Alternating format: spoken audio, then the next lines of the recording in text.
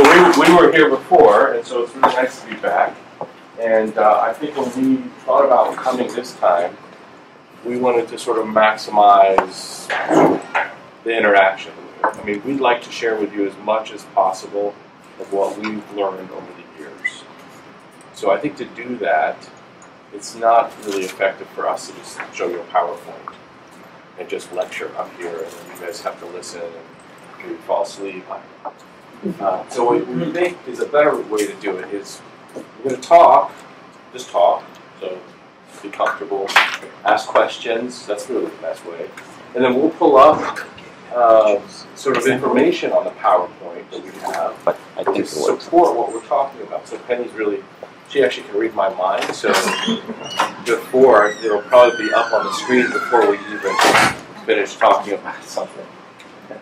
So we're just working out, we're just moving over a few of the PowerPoints that we have just to go through and discuss things. So I just want to let you know that that's, I think, the best way. I hope you agree with that, because I do think that's the best way to actually learn. So everybody should relax, ask any question. It does not matter how basic you think it is or how complex it is, just ask any question. It doesn't even have to be limited to ventilation. I mean, I'm happy to share with you all the gray hairs I have on many years. We've been doing ICU stuff, and I know you guys have a busy ICU, so we're happy to talk to you about that. Penny's been an ICU nurse for years, and quite knowledgeable, and she can help me out with things that are related more to nursing. So I think we have some nurses here, right? Do we have nurses here?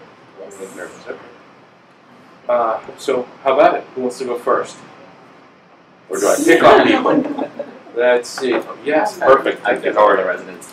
So I guess when you're looking at a patient and trying to determine their initial vent mode, who's a good candidate for APRV? Like, in your mind, what do you look at? How do you decide? Yeah, so, I mean, that's a legitimate question. I would just tell you that, so I'm probably the wrong person to ask that question. So, and the reason why that's the wrong question is, when I think about APRV, a lot of people think of modes by their acronyms. APRV, airway pressure release ventilation. Now, technically, all modes have airway pressure, right? And all modes at some point go to release the pressure. That would be a tidal volume. So all modes are APRV, really. I mean, to some extent, the acronym is really, it falls short of understanding what you're trying to do with the lung. So let me just kind of explain how my brain thinks about this, about ventilation. So I've been doing ventilation for so long that what I've come to realize is I'm not really interested in the ventilator that much. What I'm more interested in is how I can manipulate the behavior of the lung to be the least injurious and to function optimally. So if you're going to do it that way, what you'd want is all the controls that you need to manipulate the behavior of the lung. And that's why APRV is really, it gives you all those controls. So I'm not sort of stuck on some standard settings. What I would tell you is if you were to throw the worst COPD patient at me, I'm not going to set them up like an ARDS patient. But because it's APRV, which by the way, we've decided to rename this, if you must know. It's actually, we published a couple papers on this. What we call it, because we were sitting in the lab one day and saying, APRV just really stinks as a what would be a better way to describe the unique qualities of APRV? So what we did was we came up with this term. It's not a particularly great term, but we call it TCAV. Time, controlled, adaptive ventilation. Why? Because the unique part of APRV is really time. So when I'm trying to answer your question, I'm not thinking of, should I put this patient on APRV and this APRV is better here versus there? What I'm going to do is try to manipulate the ventilator so that I can sort of make the lung work what I think is better. So I'm always thinking about the lung, not the ventilator. In fact, I hate the ventilator, to be quite honest with you. The ventilator is just a tool that I need to sort of support the lung. So I'm going to try to understand that. Now, why time? Technically, that's the secret of APRV. Time. That's it. Why? Because the lung is actually a very time-dependent organ. And so we're actually just exploiting that. That is probably the only thing that's unique about APRV, is that I can control time within milliseconds, and they're not stuck together like a rate knob. If you change the rate, you change both inspiration and expiration. So we've taken that apart. That's what I mean by defined controls. I want those controls. like if you're listening to music, you don't want just, one knob. I mean, if you're a aficionado of music, you might want to adjust more than one. And you might need that to get the right sort of harmonic tone you want. Maybe that's a bad analogy, but that's how I see APRV. So it may not be a great way to answer.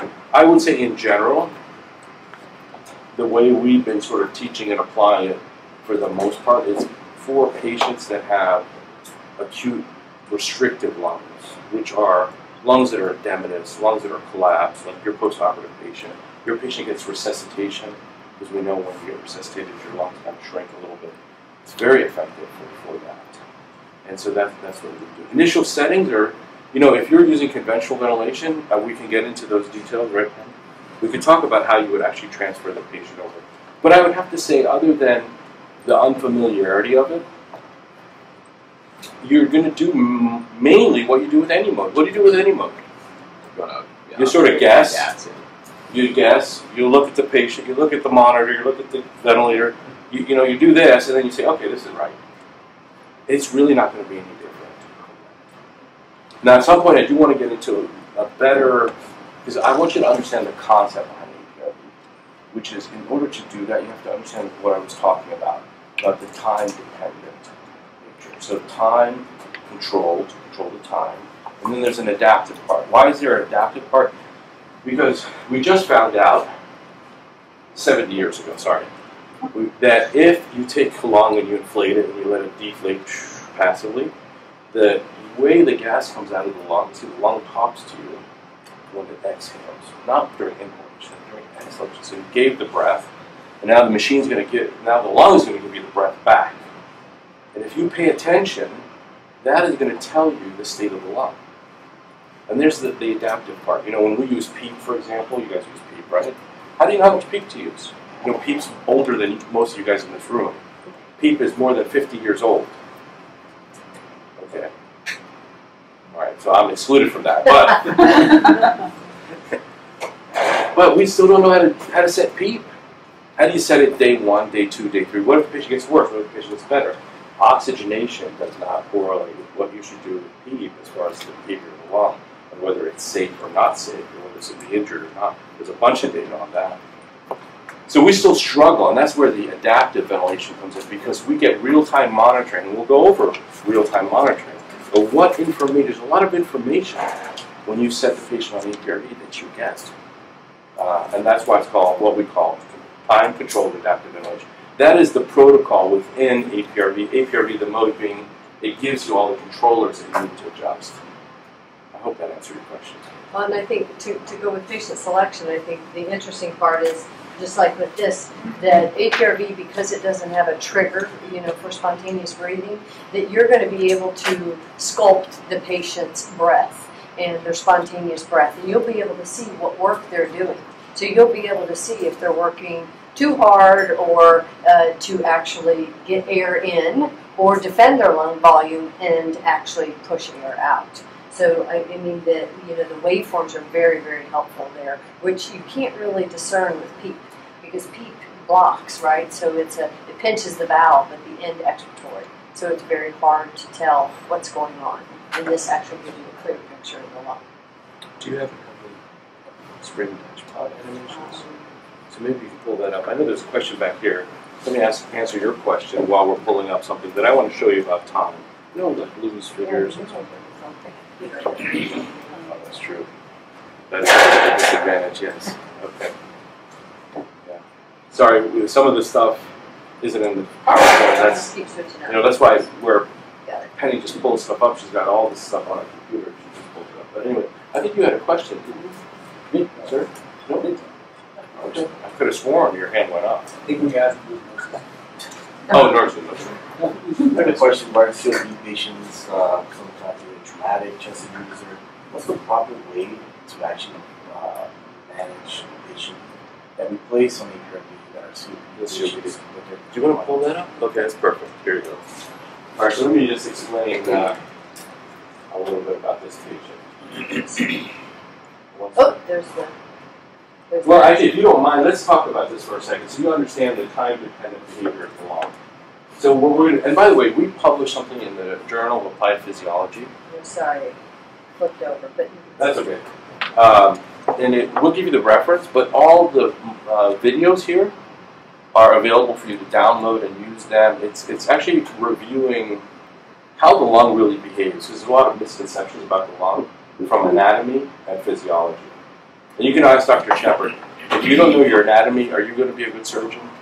You don't want a surgeon who doesn't know their anatomy, I promise you. But the same thing, if we get the anatomy wrong, everyone thinks that the lung is a balloon on a stick.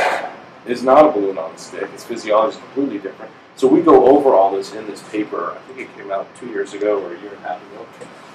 But this is what I want to show you about what's time dependent. Let me just explain this to you. So this is what we call, let's see, sort of, resize that now? So it's a little bit off the, I don't know what it's not supposed to be like that. okay. It's just a conversion. All right, let me just try to explain it. So let's say I've got that spraying dashpot here, and you see all the little dots here? Let's say that's oil or honey or whatever. What happens if I go and pull on the handle? What happens to the plunger? Does anything happen to the plunger? It doesn't move right away, right? The energy goes into the spring, okay? And then, as the energy is stored in the spring, it pulls up the dashpot. That's what happens. Yeah, so that's what happens. So when you exhale, so that's inhalation. When you exhale, you let go. The spring goes like this, but it does not transfer into it. So that's the viscoelastic behavior. The lung is not elastic, like a balloon. It's a viscoelastic. This is what viscoelastic behavior means. Now, why is this important? It's important because when you try to inflate someone's lung, there's a time lag between here and when it finally reaches its final destination. And that's what we're exploiting. I'll turn on your mic on, please. That's it. We're exploiting that. So we can let go to get a tidal volume without the lung moving. So in other words, we don't get collapse and re-expansion. And we can hold the lung because when we hold enough time, without adding pressure, we're just using time, you get more recruitment. If you want to show your rat lung, let's look at the rat lung. We're overloading this. Wow. Well, That's the super computer. you want to talk about that yet? No, not yet. Let's just finish with this. Okay. There's the rat. Okay, so this is a rat lung from our lab. I just want to show you this conventional. You guys can do that conventional inspiratory time, 1 second. Is that reasonable for an adult? Generous. Yeah, a little less, right? Well, let's give you a little. I won't haggle about the 0.2 seconds. You can have that for free. Now take a look at. Wait. Reverse. Oh, they're reversed. Yeah. No, they're both. So probably didn't transfer the. Yeah. Okay. Anyway, Well, can you play it so that? So what we want to show you is that basically in 1 second nothing happens. You're still stuck in the big airways. So your tidal volume hasn't even reached the distal airspace. Actually, this is what happens in 1 second, right here. And this is what happens over. So about 2 seconds is where you get this major recruitment. So that's why, ideally, Yeah, there's 5 seconds right there, a little over 5 seconds. Yeah, so 5 seconds is, and you get recruitment as it continues. Now we want to use time instead of pressure. You don't want to blast the lung open. You want to sort of coax the lung open. So there's the difference between a little over 1 second and So 5 if you seconds. never get there, you're just stuck in the airways. You never get out of it. So that's why the time on the inspiratory side is important. Because we want to take that, again, when I pull up that spring, nothing happens in the distal part. There's a little time lag. We are taking advantage of the viscoelastic behavior of the lung, which has a time lag in it. That's it. Both on inspiration and expiration. That's APRV. That is the essence of APRV. That's what's unique about APRV. Otherwise, it's the same old, everything else like every other mode. That's it. And so here what they did was they looked at the different modes of ventilation. So you have volume and you have pressure, and it takes 2.5 seconds for the pressure from the ventilator to equilibrate with the pressure in the lung. So that curved line is alveolar pressure, and the straight line is what you'd see on the ventilator. This the big is a square ventilator. line, yeah. So you can see they don't meet right away, just because of that viscoelastic behavior. It's not a simple balloon inside each chest, because there's tubes and a bunch of other things. And actually, it's more like a honeycomb. The lung is actually very much like a honeycomb. separate balloon walls. They're actually integrated within each other. So they share walls. So that becomes quite important. So this has been validated mathematically. There's actually a couple other, we work with a group in the University of Vermont, there's a bunch of mathematical computations on some very sophisticated computer algorithms, and they took the biological data and matched it to mathematical computation. This is the behavior of block. So that's what we would do. Now, you have a lot of room to play with that T high, and so just understand that we frequently talk about 5 seconds. 5 seconds is probably optimal. For a patient that's not sick, obviously if you have a patient who's really sick, you might need to ventilate them more because they don't have good lungs yet. You want to get their lungs better. So it may take hours before their lungs really improve and stabilize. In the meantime, you still have to ventilate them. So in an adult, you want to stay at least 2 seconds if you can. Have I used less? Yes. And the T-low will always help you, depending on how you set that. But I just wanted you to understand what the uniqueness of APRV and viscoelastic behavior. Now let's talk about COPD. First thing I would tell you is that COPD is one of the most abused diagnoses that we have. Anyone who gets short of breath, goes to the emergency department, gets an inhaler, will say they have COPD. The proper way to diagnose COPD is pulmonary function testing. That's the proper way to do it. So in the literature, you find a lot of people get this label that have not been properly diagnosed. They could have had a little heart failure, and that's why they were short of breath and coughing and wheezing.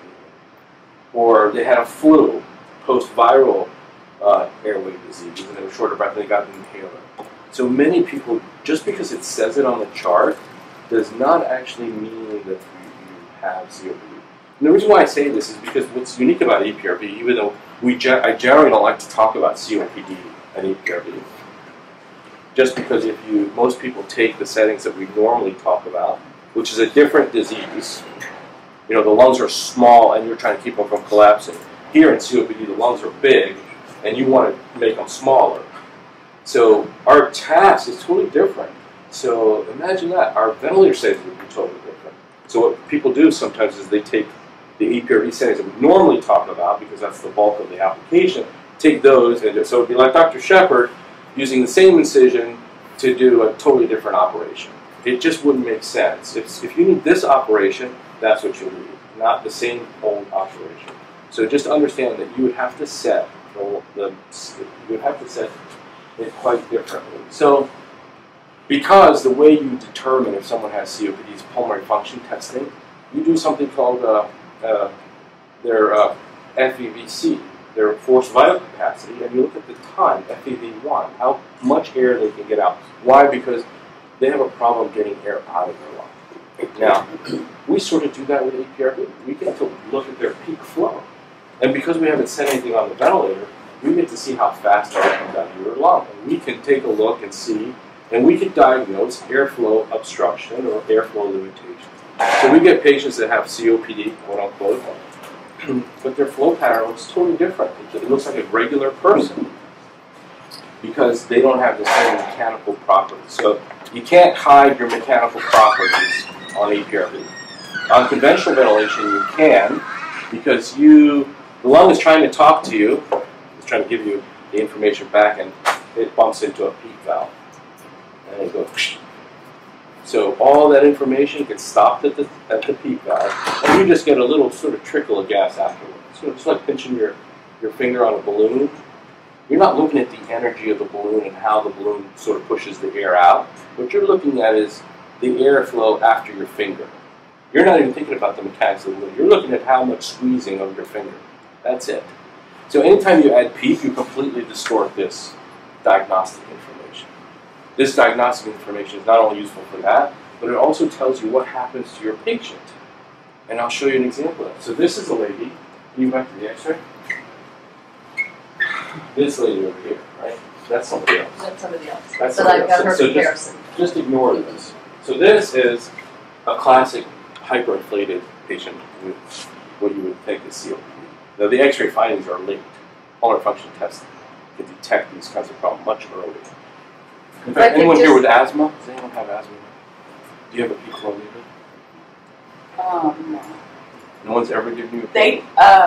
no, yeah, no. Get We'll have out to there. talk This after is this. terrible.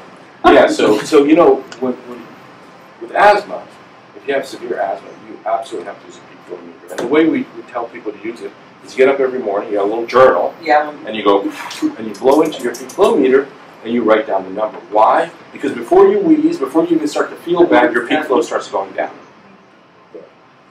Okay, so why have a full-blown asthma exacerbation where someone might want to intubate you when we can sort of catch you ahead of time? And That's the value of it. Yes. Yeah. So sorry, I'm not trying to. No, I just want to take care of you well.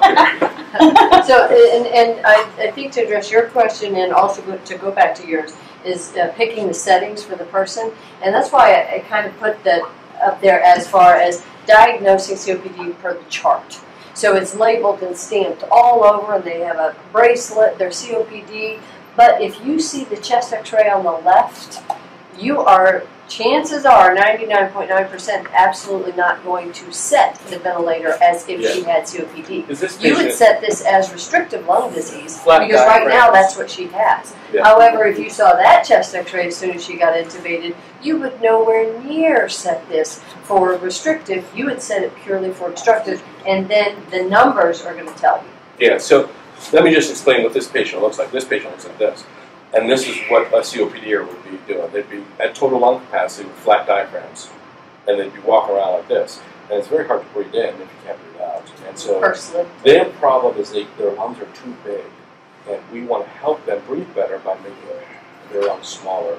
So that trapped air is what we're interested in. Completely different from the X-ray Penny showing you, where every time you let go, the lung wants to collapse because the recoil force is so high. Think of recoil as a spring. And when you breathe, actually, you're pulling the spring apart and then letting it go. That's what you're doing. Your chest is actually doing this. That's what you're doing. Now, if that spring is really a thick spring, it takes a lot of energy, and when you let go, it wants to completely empty. Now, a COPDer barely has a spring. I mean, there's nothing there. When they let go, nothing happens. So you can see here, we'll show you, but the peak flow, this is artifact from the circuit.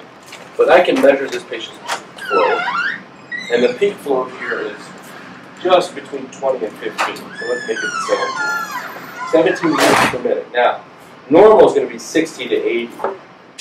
This is not a lot of air coming out. And as you can see, she's got COPD. And you can see the times are totally different. We don't need a long time to repeat the lung. Wait, the lung's already inflated. Why do we need to repeat the lung? Do you even see that 2 seconds or 5 seconds anywhere near? No. Same thing here. This is the right time to give you that roughly 50 to 25%, not 75%. Because this is where this behavior is better. And we can get into why we come up with these times. But that's what you want to do. Now let me ask you guys something. If you have somebody with COPD, is it possible that we can make their COPD lungs worse? But not by making their COPD worse. Actually, we might make their COPD better. Is that possible to make their lungs worse and make their COPD better? Or am I just crazy? Or make her COPD go away temporarily. Because remember, the problem fundamentally is this person cannot inflate their lungs. It would be like you blowing up air in a paper bag and then letting go of the paper bag. It's still full of air. It's not like a balloon that has recoil. You can have recoil. There's very little recoil. Can you believe So that's the same patient. This is the same patient. Look at her. She looks more like, now it's still longer than we typically use, but now we're at 75%. Look at her peak flow. It's almost, it's just underneath. And I put up here because unfortunately we didn't capture the middle, okay? So here she's only got a peak expiratory flow rate of 20 liters, and then she's got a T-low of 1.8. She's still going to take days to empty, right? I mean, you could set the T-low to 3 seconds and she probably still wouldn't empty. But in the middle of the night, I'll show you the chest x-ray, she got fluids, she got her peak expiratory flow rate went up to 50 liters. Had we gotten the picture, this is what it would look like. She goes all the way to 0. Her angle, instead of being flat, becomes more acute. More, instead of 90 degrees, becomes 20 degrees. And then now the T-low has to be adjusted to capture and stop at 75%. So you see Does that make sense? Can you see what would have happened in the middle? So what happened was this lady got edema. She got primary edema. And we'll show you her x-ray. She got, not yet. Okay. But what happened was we changed her mechanics to, this would actually be a normal looking flow pattern. Not even a severe ARDS pattern, which actually would require this number to be really much shorter, because this is related to how fast you empty. And this line right here, if you could just project this line, that's what I was talking about. 70 years ago, 30 years ago, people figured out that the lung talks to you during exhalation. And this slope is what we call elastance. What do you think of it as compliance? And so COPDers have more compliance. It has a different angle. When you have a lot of recoil, guess what? If your lung is really sick, it's not going to be like this. It's going to be like this. It's going to want to empty. I think you guys can relate to that, right? If the recoil force is up, like edema or collapse, that lung, as soon as you let go of that pressure, it just wants to totally collapse on itself. Versus a COPD lung takes forever for the chest. So that's why we call it adaptive ventilation. Why? Because I can walk in the room and say, hey, what's wrong with this patient?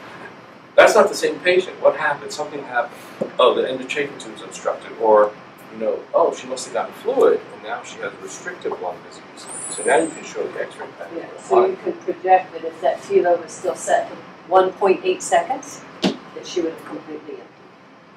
So it would have returned to baseline. And then now you can see. We use this, so she got fluid overnight, and her blood pressure dropped, urine output dropped, so they gave her fluid. And she's like 90 years old, which is fine, you can still give 90-year-olds fluid, but she developed edema. And it took her COPD and made her lungs more like a normal person, even though we gave her lung edema. That's not how you want to normalize your lung. In fact, there's data on COPDers when they gain weight, because that's a restrictive versus obstructive. So it actually lowers their lung volume. And so, again, that's not what we're trying to do, make you gain weight to fix your COPD. But I'm just pointing out the mechanical behavior of the lung is really different. And that's why that flow pattern, or the adaptive ventilation part of what we call TCAP, we adjust the time according to the behavior of the lung. So we're listening to the lung, and we're adjusting the settings accordingly. So that's why it comes back to your original question. That's how I look at APRV. I don't look at it as a mode. I look at it as like all the things I need to manipulate to fix this problem. And if the problem evolves, is what happened to her? We diuresed her, right? What happened to her flow? Do you have that? It went right back to so 20. I know on your computer you have it, but it went right back to where she started from. And we fixed her and we executed her. So then now, if you could imagine this, instead of the peak flow, instead of being 50 liters, it went down, and then for T-low 0.8 seconds, she had a box. Because she needed more time, right? So if this is 1.8 seconds, and I stop it at 0.8 seconds, I need an additional second to let that air out. So there's no decay, there was no angle, it was just a box. That makes sense, and that's what I was saying. If your P-low is set to 0, you don't have any interference, you don't have PEEP, that you have to move aside to see what's going on in the lung. This actually gives you a true projection of what's happening in the lung. And that's why you can see, you can detect, I'll show you all kinds of wet HME, a suction catheter left down in the endotracheal tube, a kinked endotracheal tube. All of these are easily picked up by looking at your flow pattern. Let's see.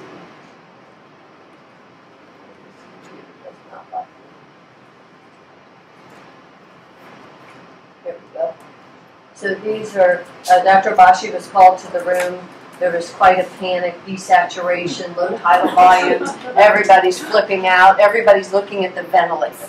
Well, I looked at the ventilator too, and I noticed that the patient was totally obstructed. It looked like they suddenly got COPD. So I know they didn't get COPD suddenly, so you look for obstruction.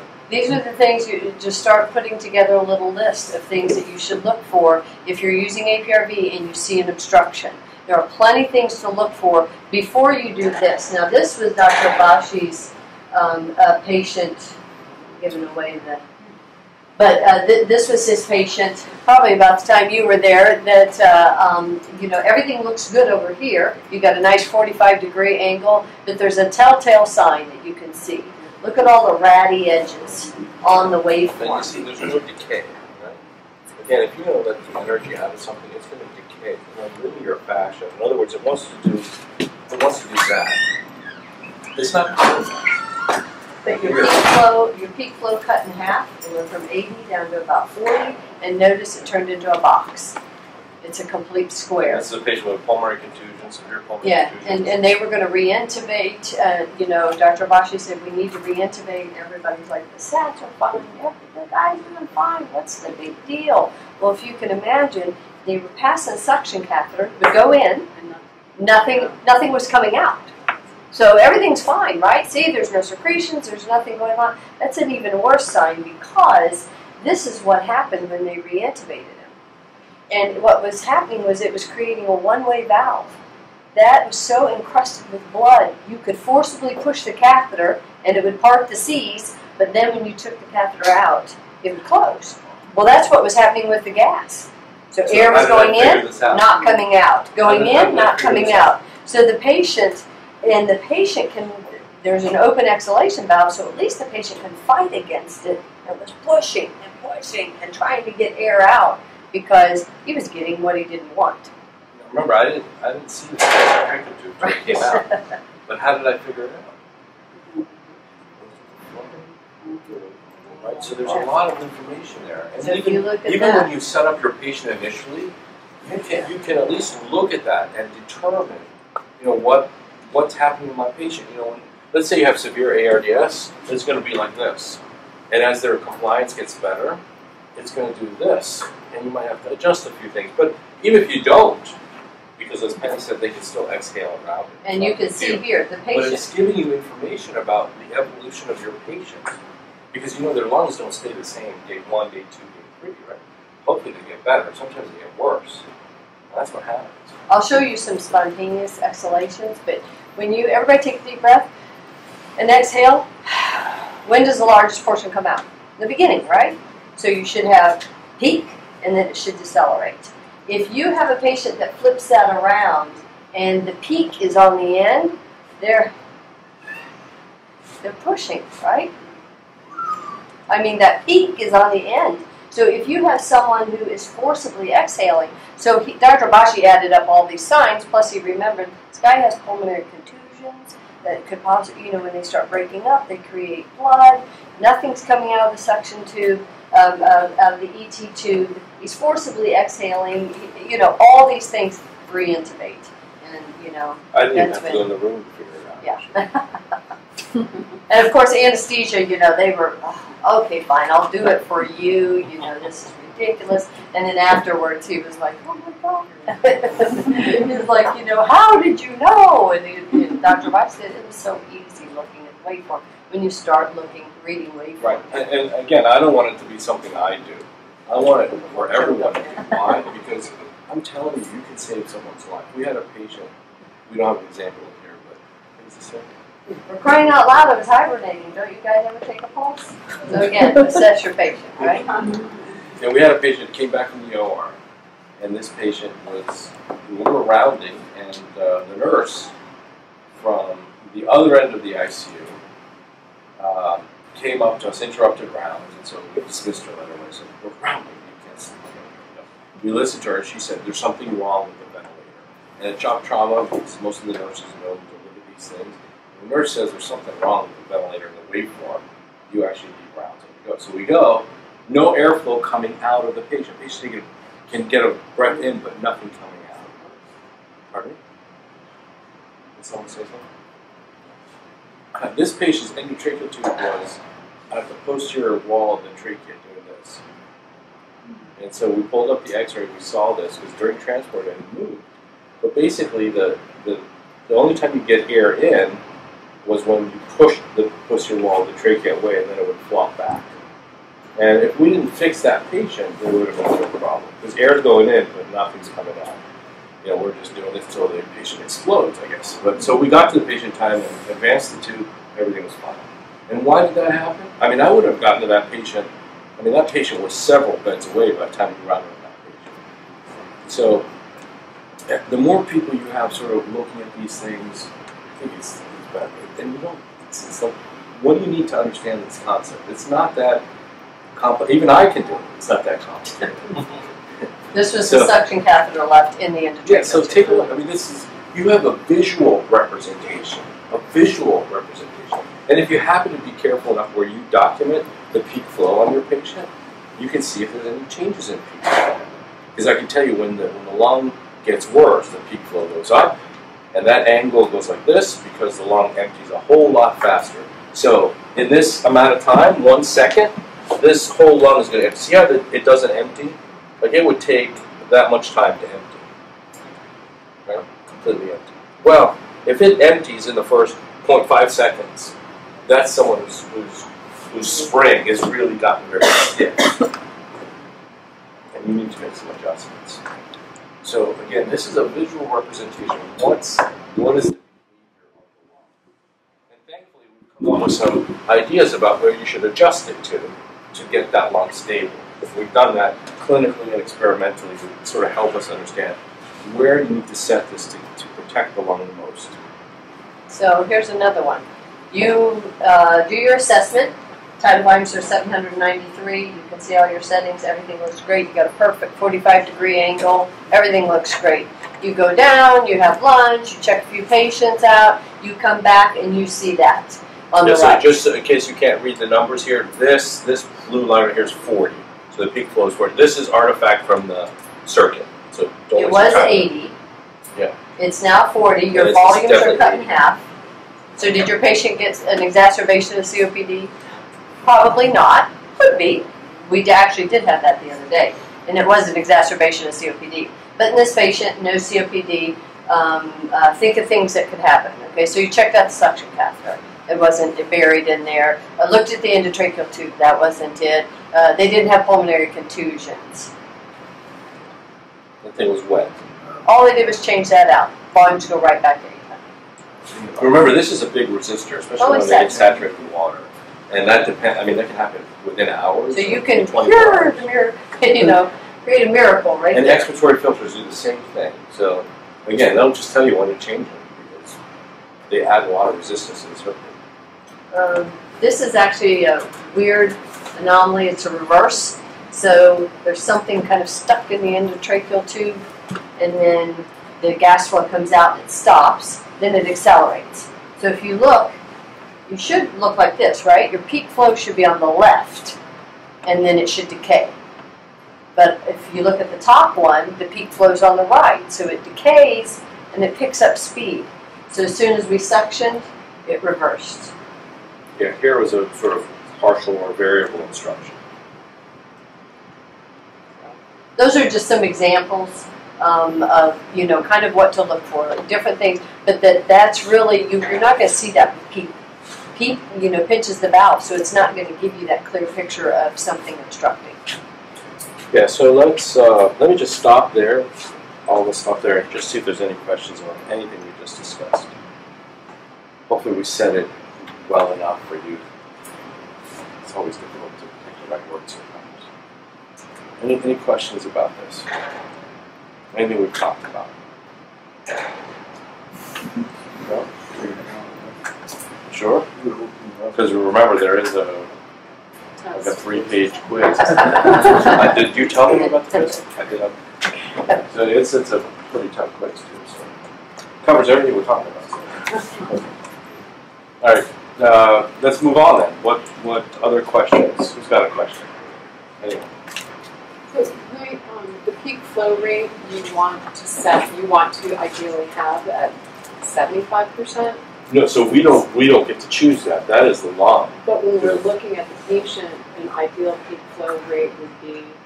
Well, so most normal patients will be like 60 liters plus, 60, 80 liters. Someone who's got a lot of recoil, like say someone who's really sick, a bariatric patient is really sick because they have a lot of chest recoil, they might hit 100. COPDers are generally well under 50. Like severe COPD is going to be 10, 20, 30. So you know someone has an airflow limitation, whether they have asthma or something in the circuit. You know, we can't tell you exactly where the obstruction is, you know, but we know there's an obstruction, and obviously if the circuit's big, so you're not picking a number per se, but for most of your normal patients that don't have a COPD, it's going to be at least 60 liters. That's kind of sort of a minimum cutoff. And what we're trying to say is, if you know that, you can then monitor it, right? So if it does, so if this patient's peak expiratory flow is 64, and then all of a sudden it goes down to 59, and then the next day it goes down to 40, you know there's something wrong. Maybe their asthma's getting worse, something like that. Or just the opposite. Let's say patient's got a peak expiratory flow of 60, and Dr. Shepard takes the patient to the OR. They give them a lot of fluid.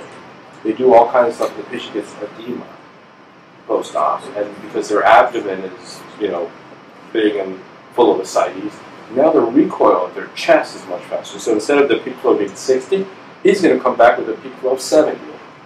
And the angle is going to change because the lung is going to empty itself a lot faster. And then you're going to have to adjust the T low to achieve 75%. So I just want you to understand that we don't give you a number. So 75% for a non-COPD patient, 75% of the peak flow, which is right here. So basically we're letting the gas come out. And here we're cheating a little bit by saying 100 liters per minute just to make the math easy. So here you let go of the pressure, let it go, air comes out very, very fast. And as your chest and lungs start to lose energy, the flow is going to slow down. Right? So at this point, if we were to measure the flow, it's 75 liters. At this point, there's no flow. The thing's empty. Right? So we're not trying to let the lung completely empty. We're trying to get you a tidal volume so you can remove carbon dioxide, and then stop you so you don't start collapsing the lung. This 75% is where your lung is very stable. More stable than 24 peak in terms of exhalation.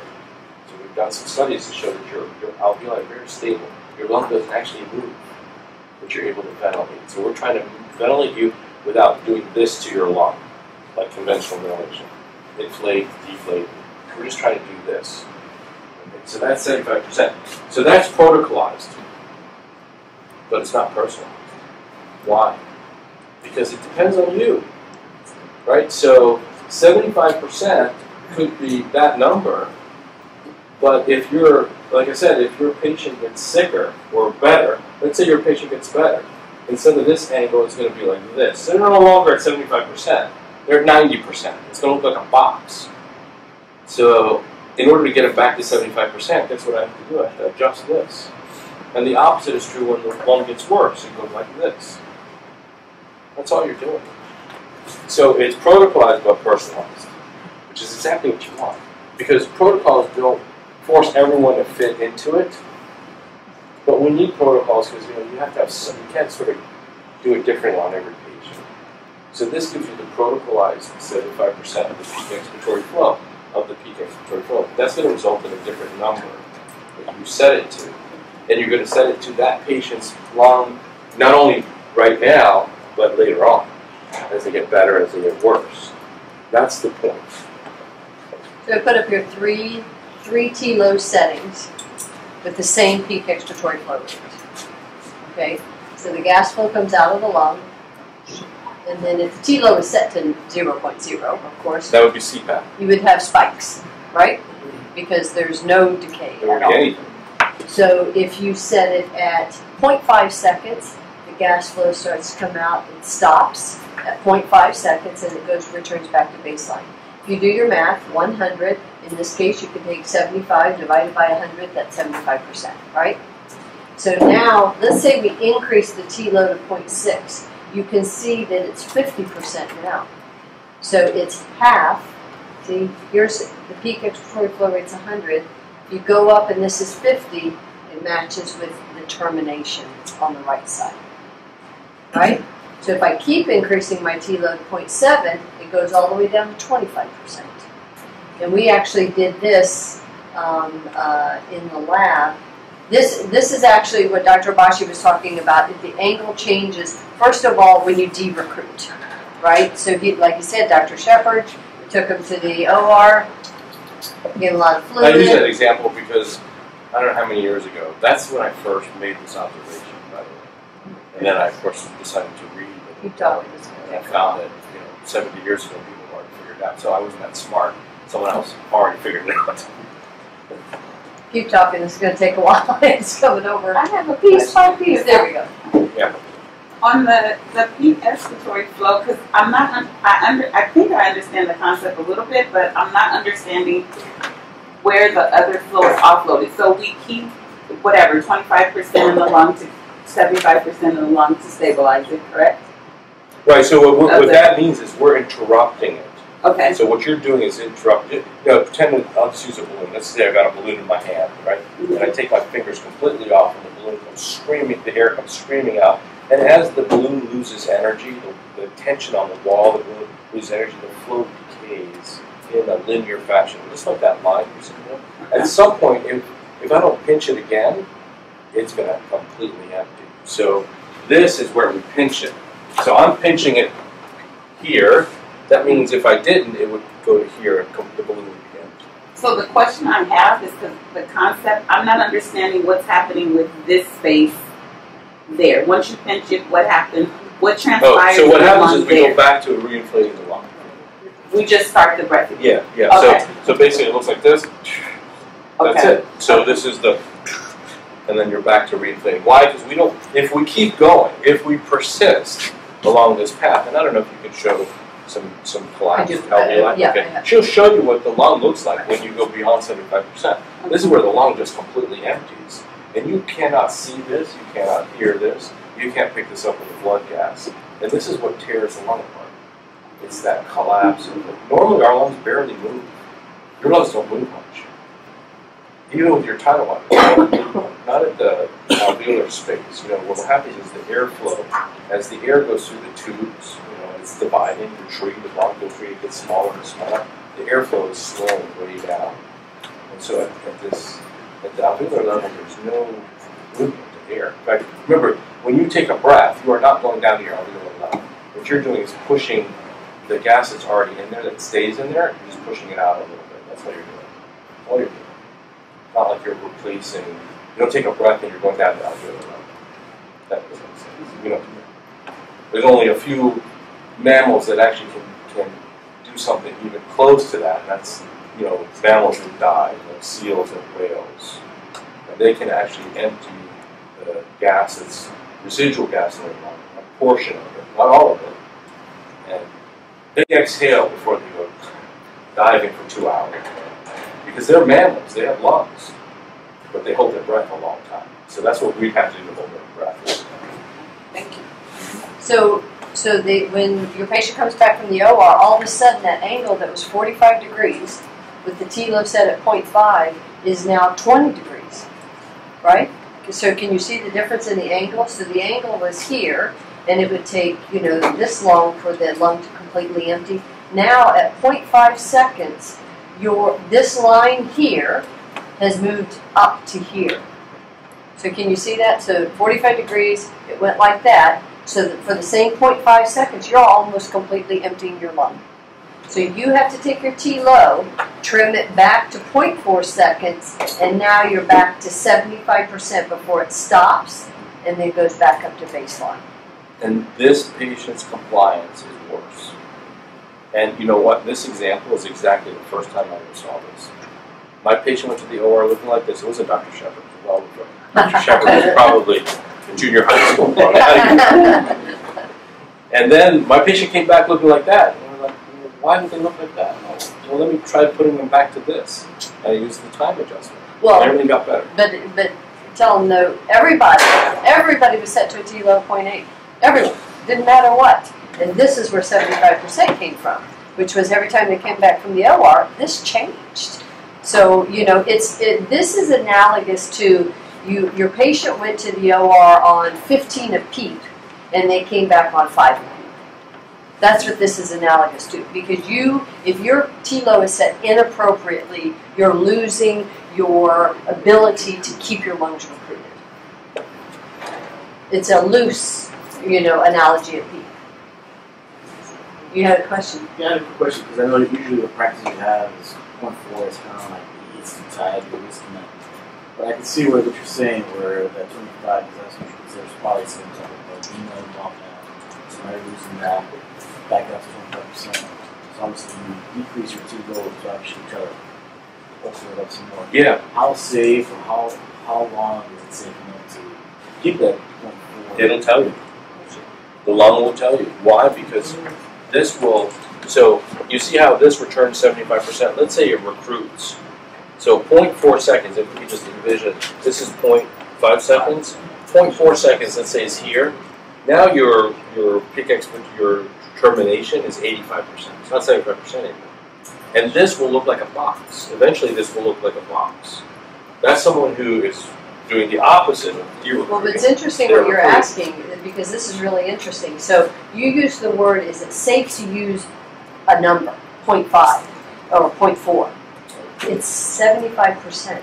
That may be 0.35. It may be 0.3. We've used that in adults at 0.3. Yeah, but that's someone who's super. But the question is, that I have is, what do you mean by unsafe? What would be unsafe about that number? For me, obviously gas. Gas, for instance, for giving that release time, enough release time to go out. So is it safe to keep it? Very good. So you're talking about ventilation. You're talking about ventilation. I'm looking at ventilation. Yeah, because Very but do remember one thing. You guys have ever heard of the baby lung concept? Low tidal volume strategy. How do you figure out the tidal volume for the patient? 6 mL per kg based on what? Ideal body weight. Well, you know ideal body weight has nothing to do with how bad your lung disease is, does it? What if you're identical body weight and I have mild, you have more severe? Or you have moderate, I have severe, you have mild. So body weight was a compromise. You know the original baby lung data, what it was related to? Compliance.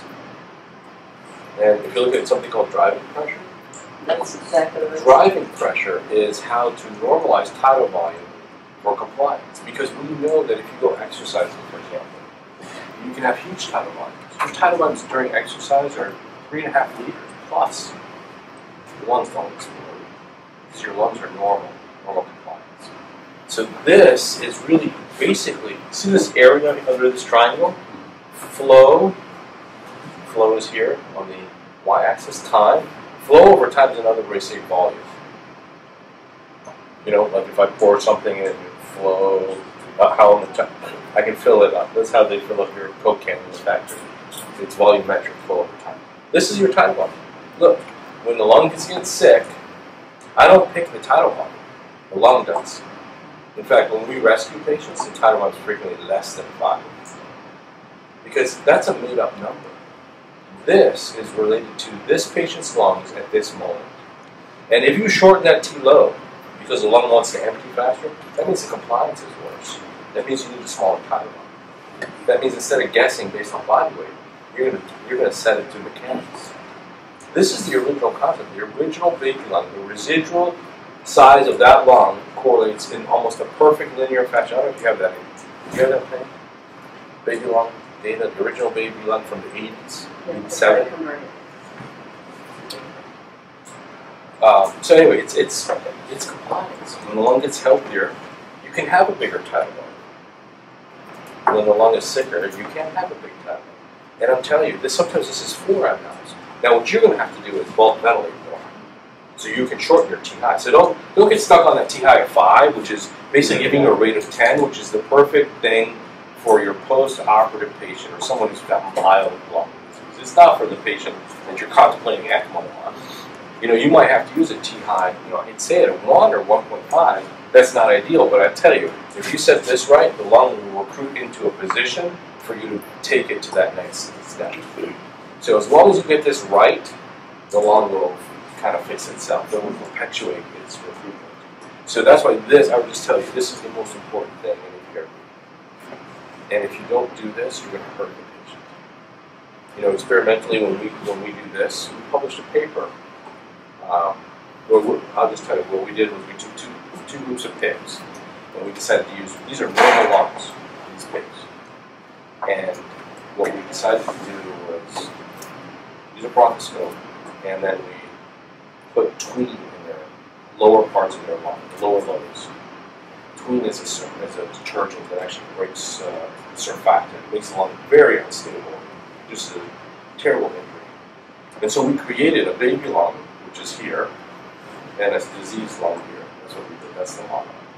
And then immediately we put the animals on 40 centimeters of water, right off the bat. So their airway pressure was 40.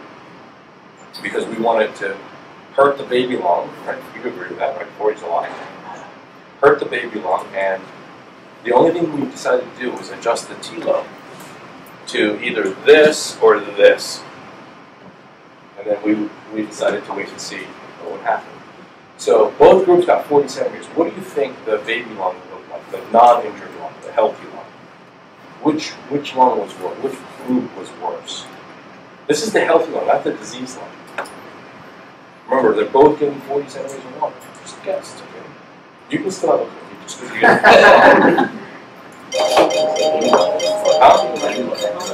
So the baby lung was, in the 25% was destroyed. It remained healthy in the 75%. Now let's talk about the diseased lung. That's where the lung is collapsing in. So obviously there's less opening and closing, less collapse with this, a lot more with this. The diseased lung, which one looked worse? The 75% looked a lot better than this. So a lot of the information that's sort of coming to bear is that it's really the opening and closing that creates this problem. And it's not as simple as baby lung, healthy lung. That's the wrong model. The model is actually now, and you can't show that. Can you show the stress riser data? I have to find the presentation compartment. Sorry. Anyway, let me try to describe it. Let me show. I'll just draw it. Look at that. Here. I'm just going to move this. Can you guys see this? Okay, so I'm going to try to show you what the lung really looks like, the anatomy of the lung. Okay. So the anatomy of the lung, like I said, is more like a honeycomb. So this is what the lung really looks like. And more importantly, you have what we call shared alveolar walls. And to date, no one has ever been able to show the lung can overdistend. That's actually very hard to create overdistension. If you think about a balloon, yes. And actually, when you take a big breath, what do you think is happening in your lung? When you take a big breath, you have two choices. The alveoli that are open get bigger, or you get more of them. Which one do you think it is? Bigger. Ones that are open get bigger. Do you guys all agree with that? Okay, that's wrong. So you actually gain more alveoli. That's what you do. When you do this, your lung grows, and it's just you have a bunch of little alveoli on reserve. And they just keep popping up, and that's it. Your alveoli gets smaller when you go to total lung capacity. Yeah, and that's because they're not balloons on a stick. They're interdependent. Now, again, the classic sort of example of this is a CAT scan. This is the spine. This is the sternum. So this is the baby lung, and this is the diseased lung, and this is all white and so on. So the whole idea is to protect this normal, healthy lung, and it's more non-dependent. That's sort of the anatomy of this. But the anatomy is actually incorrect. The anatomy is that when you have you can't really overinflate this lung. You can't overinflate this lung. What you need to do is to take this lung unit here, this alveoli. This alveoli shares a wall with all of these. See that? So when I collapse this one, let's say I start to collapse this one, I'm going to do this. And on this side, I'm going to do this. And this one's going to do this. And this one's going to do this. And this one's going to do this. So this one starts to fold right here. You see how it elongates the walls of its chambers? So it's not overdistension, recruitment, de-recruitment. That's based on CAT scans, which they don't actually give you information at the alveolar level. So there's some much more sophisticated scanning techniques now, helium, MRIs, dual energy, paired CAT scans. There's a bunch of these new techniques, most of them experimental. But what they show is that there's an area here, and an area here, and an area here, and an area here. It's not sort of confined to good, bad. They're scattered everywhere. And if you look, this is what it is. Once you start creating collapse of the lung units, then you get overdistension. So it's not like you overdistension, collapse. This propagates injury here. And right at the seam where you have healthy lung and abnormal lung, opening and closing, is where you destroy the lung, and then you get a new layer to destroy, and then you get another new layer to destroy. You just keep marching until you do that. So that's the latest science on what actually happens. Remember, the baby lung idea is back in the 80s. So, I mean, the thought process has refined quite a bit. But this is important because your lung is like a honeycomb, and it's interdependent. Why it's very difficult to overdistend the lung, and why it's actually hard to collapse the lung, is because of the structure. This is what we call alveolar interdependence. In other words, we're all like holding hands, right? And you're not going to let me fall, so you hang on to me, right? And if we have to push against each other, if we push against each other in the same amount, then we don't change our position. It's only when one of us says, now all of you start to fold. So this is what makes the lung ultimately unstable. And you start to get collapse, and then you get overdistension. In other words, you can't have overdistension unless you have collapse. Collapse is the catalyst to do this. What happens when people go to the OR? 98% of them collapse their lung. And it creates that interface between healthy and bad lung. If you leave that lung down, it'll get injured, you'll get a little edema. Now, not everyone's going to have this propagating disaster, but some do. Maybe 30%, 20%, depending on the paper you want to read, of patients on the ventilator who don't have lung injury get lung injury. Which I think we can completely prevent. If we just, because remember, this is silent. In fact, blood gases don't pick this up. Don't think of blood gases going to pick this up. In fact, I'm reviewing a paper, it's not a paper, it's a grant actually, from the UK. It's up there working at the NIH. And actually the guy who's submitting the grant is a guy I've actually referenced many times. And he has a rapid O2 sensor. And so he can look at blood, PO2 changes very rapidly, under 10 milliseconds. And when he's done this, what he sees is with inspiration, the PO2 goes up and comes right back down. That's the alveoli doing this. Because, as soon as the alveoli opens, any red cell saturates its hemoglobin and then collapses. Because it doesn't take long to expose the hemoglobin to saturated fluid. So you cannot detect this with regular taking a blood gas or your sat monitor. You need a rapid test. And when you stabilize the lung, you don't get the big fluctuations. So he's published several papers on it. He's got another technique now. But what I'm saying is that you cannot detect this clinically. You can detect it in that. Because we know that when you hit 75%, you have that video? Yeah, but I just wanted to pick your brain a little bit on that word, and because a lot of people believe, well, then that's too much intrinsic peak, and that's unsafe. So that's why I wanted to know. But a couple of things with that. Remember, patients always have the ability to exhale and defend the lung volume. So if they feel that they're at TLC, they can exhale and they can defend the lung volume. Of course, if you have a patient who is paralyzed, sedated, whatever, then you have to look at, the chest x-ray, look at, if their diaphragms are still round or flat or inverted. And, but it was interesting, we looked at 200 patients and measured driving pressures. So if you look at your patients that come back from the OR, if they're not spontaneously breathing, you might want to start looking at driving pressures. And we came up with 4 groups. Standard APRV, people who are on APRV from the very beginning, rescue APRV, volume control ventilation, and pressure control ventilation. Out of those 4 groups, what do you think the highest driving pressure, what group were they in? APRV. Standard. Now, what do you think? Pressure, well, it was either pressure control or volume control. Hands down, volume control. Pressure control. Pressure control had the highest. And what we can see from just, looking at it is more than likely because people are still using low PEEPs. We had a driving pressure of 40.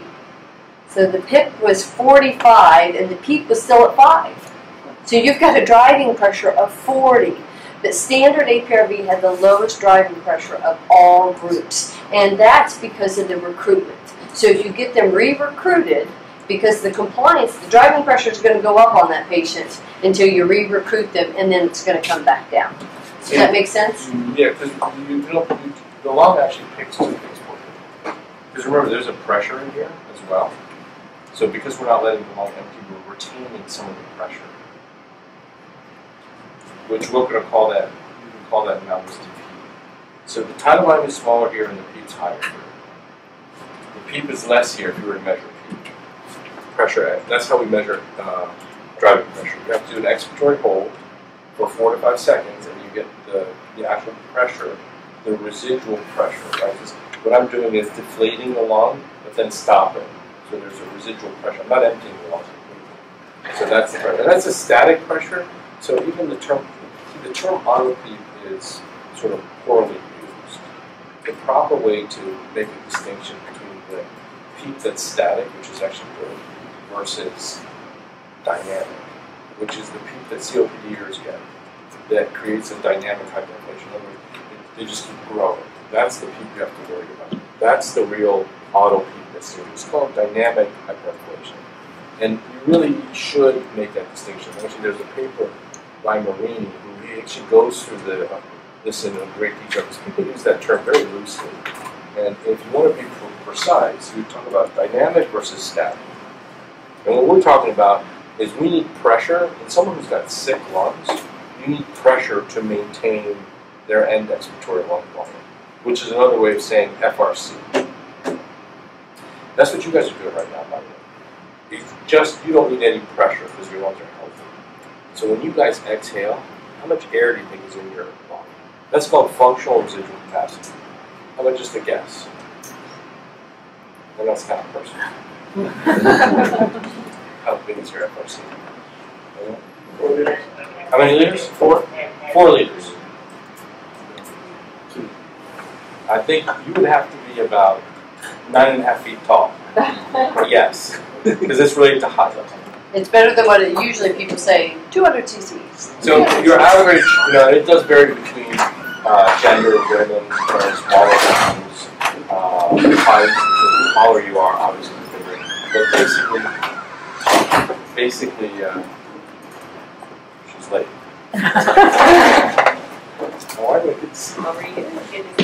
Thanks for coming. I know you're like quite small, so you really didn't have to. So average about 2.5 to 3 liters. If you're super tall, 3.5. Now you can say that the Dr. Dad's sick patient. Yeah. You can stop making that out. Absolutely. Well, actually, I love it. Yes. So bear in mind that what we're doing is trying to maintain the normal lung volume, because that's really important. FRC is very important. It keeps your lung very stable. It just needs pressure. So that's why we're going to use the static pressure instead of a dynamic inflation. And your patient can't be breathing, and you just need to do an expiratory hold for 4 seconds, and then go back and measure. But you would be amazed at the number of people that believe that the driving pressure is APRV is P high minus 0, because the P low is set to 0. Oh, I've got a driving pressure of 27. There's no way I'm going to use that. Do an expiratory hold, then you'll see how much pressure. It's usually about I already give you a rough number. It's about half your. So you've got, so if your P high is 24, then your driving pressure is 12. But if you're using a short T low, it's going to be higher. It's going to go up. Because that's exactly what you want. A sick lung needs more PEEP and a smaller tidal volume. A healthier lung needs less PEEP. And so you're not sort of picking up numbers out of the sky. You're matching them to the mechanics. That's the point of this. And we actually submitted driving pressure data to ATS, so we're getting ready to present that in May. And they accepted both of our abstracts. One was all the 200 patients, in the groups that we looked at. But the other one was a case study that we did. A patient that was referred for ECMO who could not receive ECMO because he was a Jehovah's Witness. So they put him on APRV, And we watched, once we finally got his settings where we wanted them, left him alone and stopped chasing, watched compliance improve, and the driving pressure actually came down. So it was a really good correlate and just showed that once you get the settings appropriate, compliance improves, and you didn't interfere by trying to chase and change things. And this is what happens with the alveoli. So you can see if you set T-low inappropriately to 10%, and it goes almost all the way to empty, it goes down to 10%. This is the T-high, this is the T-low. And you can see all these gaps. That's losing the alveoli. That's de-recruitment. And so then we tighten up the T-low, it's a little bit less. Tighten it up to 50%, it's even less. And then at 75%, it's less than a 7% change between inspiratory and expiratory. Pen, do you happen to have the lung recovery at UCLA? Yes.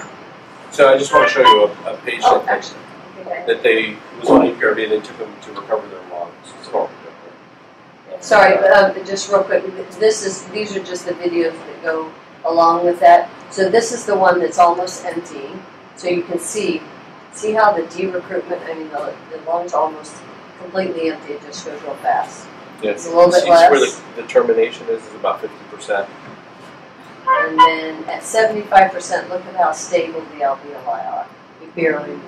And again, the tidal volume is shrinking because that lung is sicker. It's appropriate for the illness of the lung.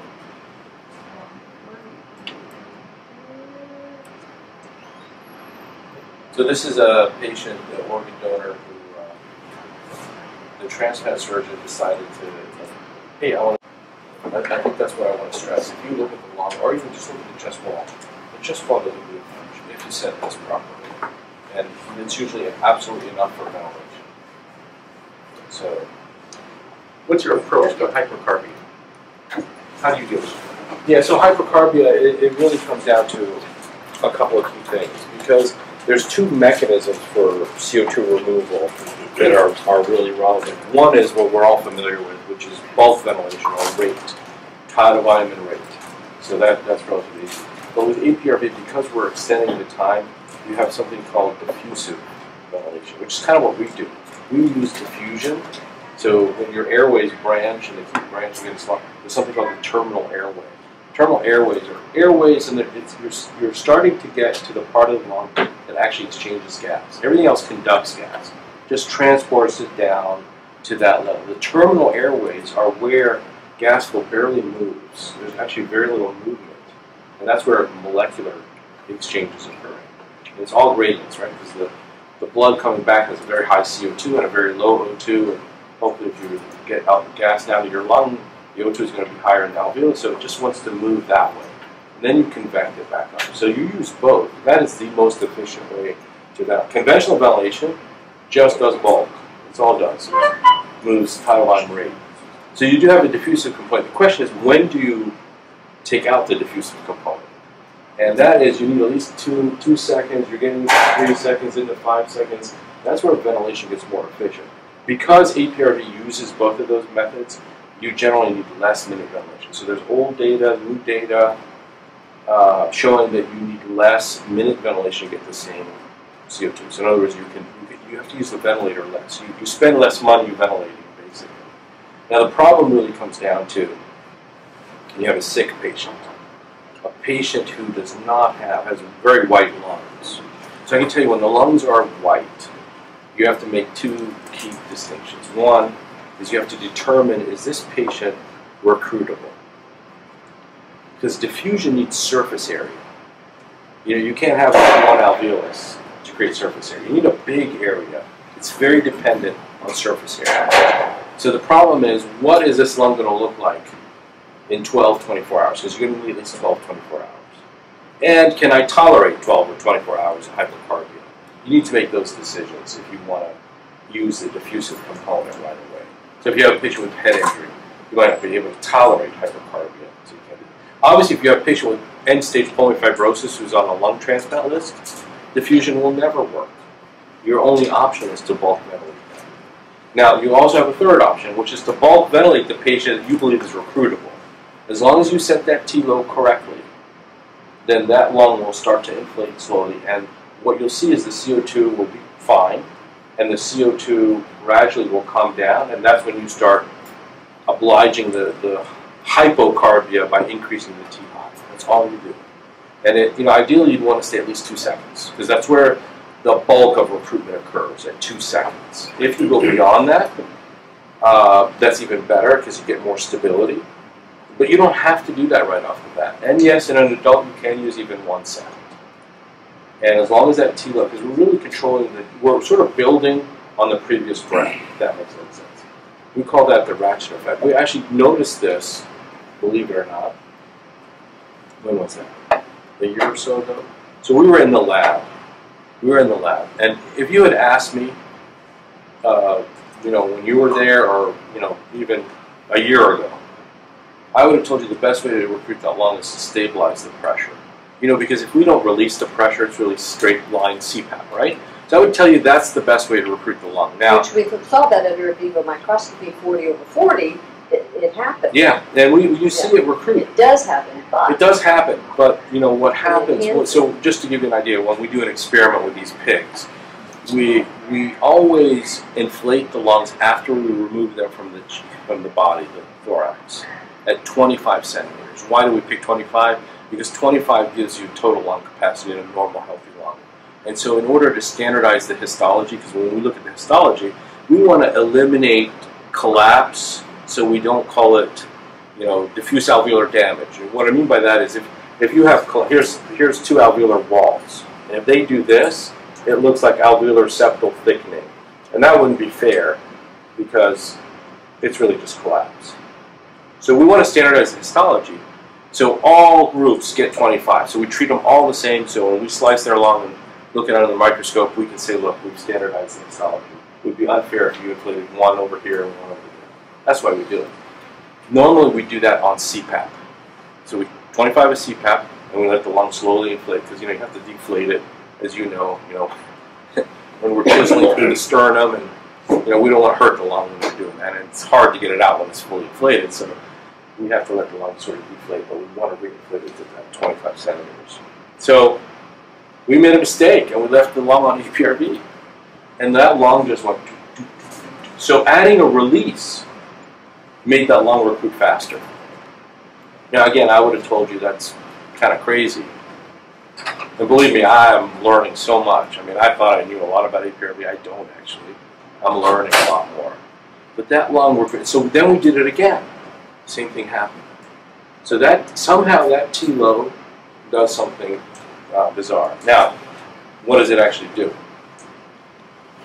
I don't know, but we just got a big grant for this study. And if anybody wants to give us some more money, so we got a big $1 million plus grant. What is it? $2 million actually. So we're working with a guy named Don Gaver at Tulane, a guy named Jason Bates in Vermont, and they have some ideas. We have some ideas too. But the thought is that because what Don Gaver in Tulane has studied for years is he's noticed that when he grows like alveolar cells and tubes and all this stuff, so he's got a lot of sort of very dish research basically. And what he notices is anytime the gas flow goes like that, it spreads the surfactant over like a nice film, which is what you need to stabilize the lung. So he thinks it's all because of this movement. Because if you watch, APRV releases, and then it goes back up again. And he thinks that movement is really important. And he has published papers on it. And so that's why he's involved in this grant, because he believes that this is the... Now, I can't tell you that's the actual mechanism, but what I can tell you is if you hold CPAP continuously, it does not recruit. It does recruit, but not nearly as well as if you add that little release. And as long as you set that release 75%, it fixes something, and I don't know what. because we take them even, on CPAP, and they're well recruited, and then when you add APRV, they grow even more. And that's those alveoli that are hidden between the walls. So they're there, but they're still hidden. Let me just also describe, if you've recruited as much as you can recruit, and you're still hypercarbon, your approach is to drop the T high. You may need to, yes. Right? Yes, yeah, go down to what I'm saying, go to 2. You heard it here, folks. Whatever I understand. You heard it. Just remember the 5-second thing is really for a more normal lung. Right. Because when we first started looking at the post-operative patients, if you do 3 seconds or 4, you go ahead and do 3 seconds 4 on your post-operative patient. Watch what happens. Your PCO2 is going to be 28, and your pH is going to be 7.5. And so we eventually went out to that range, just because we saw a lot of hypocarbia. But I think to clarify, so a couple of things. Is that if your patient is not spontaneously breathing, and you can keep stretching them out and stretch them out, about 7 seconds is the max that you will ever get. And then you will equilibrate and your CO2 will go up. You can't get beyond 7 seconds. But like you said, if they're well recruited, if they're completely recruited. I think now does this answer the questions, the slide? So the first thing is your diffusion potential. So if you have a completely whited out chest x-ray, you have to question, well, they have no surface area. So of course you can't exchange gas. I might need to increase my P high to get alveoli open in order to exchange gas. The second one, increase the T high. Actually, if they're doing well, they're spontaneously breathing. You saw that. You actually increase the T high, it drops the rate, and the CO2 goes down.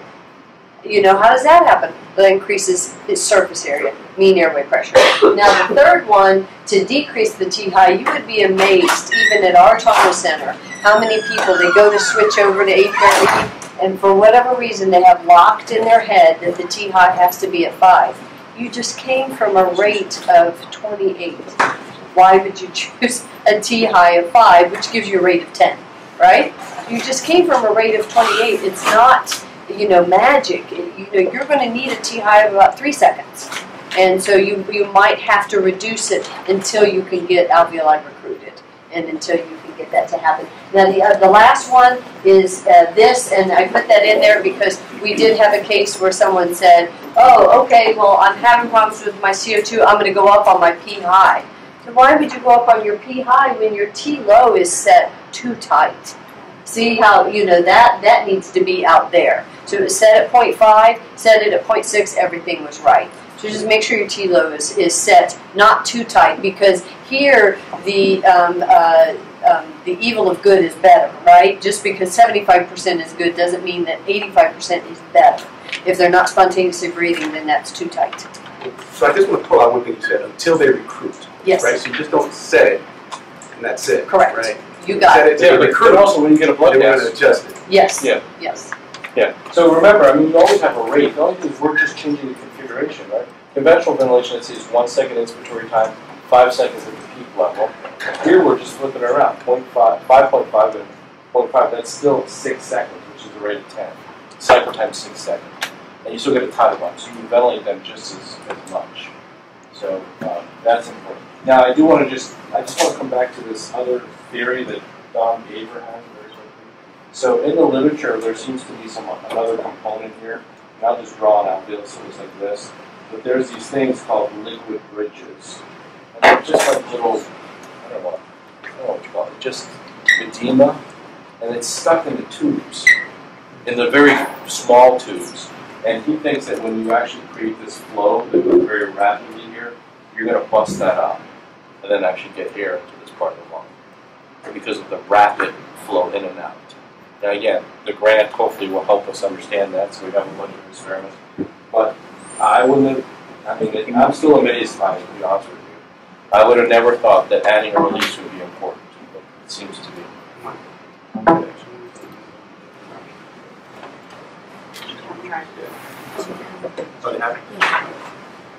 Oh, case scenarios? Yeah. Oh, sorry. Yeah. If so, you got a couple of case scenario questions, just whenever you're done. Okay. Yeah, absolutely. No, you guys are going to present some cases. No, I think they had some. Oh, I hadn't seen them, but I know they put some together. Oh. Okay, great. Yeah. And by the way, we're going to keep talking, so if you can tell us when we get out of here. I hope people are being taken care of in the hospital somewhere, right? Yes. Oh, okay. All right.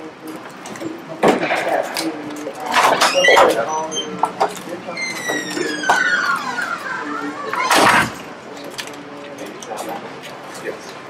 Does anybody have any questions? I know you guys have a lot of questions. But it's okay. There's no bad questions right now. Right? sitting here. Thanks, Well, everyone. yeah. Once you initiate APRV or TCAB, what is the best time to get a blood gas to make some setting changes?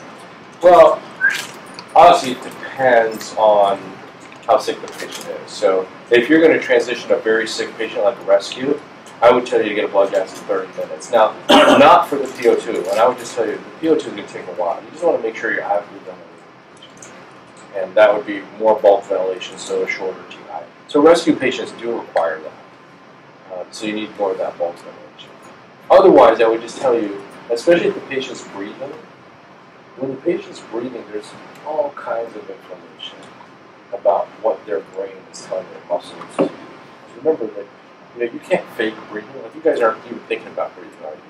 So our brainstem does all that. And our brainstem controls breathing by telling our respiratory muscles what to do. They don't do anything on their own. They're thoughtless.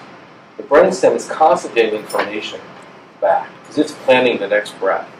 And what does it want to do? What does the brainstem want to do? It has a bunch of respiratory centers that are designed to make sure you ventilate properly. What I mean by that is you never want to overventilate more than is necessary. Like right now, you guys are breathing at a relatively low normal level because your metabolic activity isn't as high as you're going to run up to a code, right? And your brain understands that your respiratory muscles use oxygen and they make carbon dioxide. Remember, their job is to bring in oxygen and remove carbon dioxide. So your brain doesn't want you to use up more oxygen or make more carbon dioxide. Its job is to sort of, it always wants to do it efficiently. But it also understands that it has to dynamically change. Again, if you're going to go running somewhere, it's not going to work if you stay at your current level. So that feedback is tremendous. And it looks at chemical things. You know the chemical things, right? PCO2, pH, PO2. And your brain will say, oh, you need to breathe more because you're hypoxic. Or your PCO2 is high. I'm sorry, your pH is low. Like if you have perfectly normal lungs and I infuse you with acid, I promise you're going to ventilate more. Because your pH is going to drop and your brain's going to say, you need to get that pH up. So you're going to do that. So it's got all that. But it also has mechanical sensors. And the mechanical sensors are all over the place. They're between your airways. Every little carina in your airway has a little stretch receptor. And it's coiled up, and when you take a breath, your carina does this. So it says, oh, I'm stretched this far, or I'm stretched this far. And then it relates how much effort you made to get that stretch, right? Okay.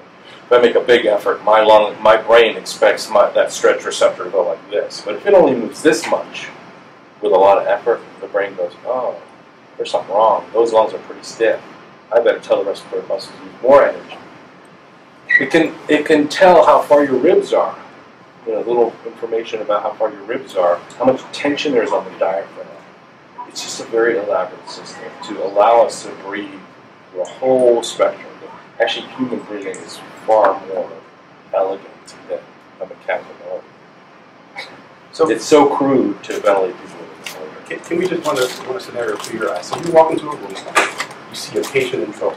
What's the first thing you look at? Well, I will look at the flow pattern, and I will glance at what muscles the patient's capable of breathing. Because what I was trying to say is that there's all kinds of information if you learn how to read the brainstem, right? Because the brainstem knows if you can't exhale and your lungs are too big, it's going to tell you to squeeze the air out. So you're going to use your accessory expiratory muscles versus your inspiratory muscles. So right there, you've got a clue. Instead of sort of guessing, let's try to deconstruct, dissect through what is the brain telling the muscles to do. So if you learn how to read that, you can figure out a lot of things. So yes, look at your patient, look at the waveforms, look at the patient. I mean, that's what I do. I go like this. And then I might feel their abdomen, see if they're actively exhaling and so on. Then I try to figure it out. Like if they're obstructed, I'm going to say, does this patient have COPD or asthma? I mean, I don't know. Sometimes I'm on call and I don't know the patient. And they say, no, he doesn't. So then I'm going to say, well, the circuit is kinked in the bed frame. I've seen that before. Have you ever seen a chest tube? That happens. So things like that happen. Or the endotracheal tube was like this.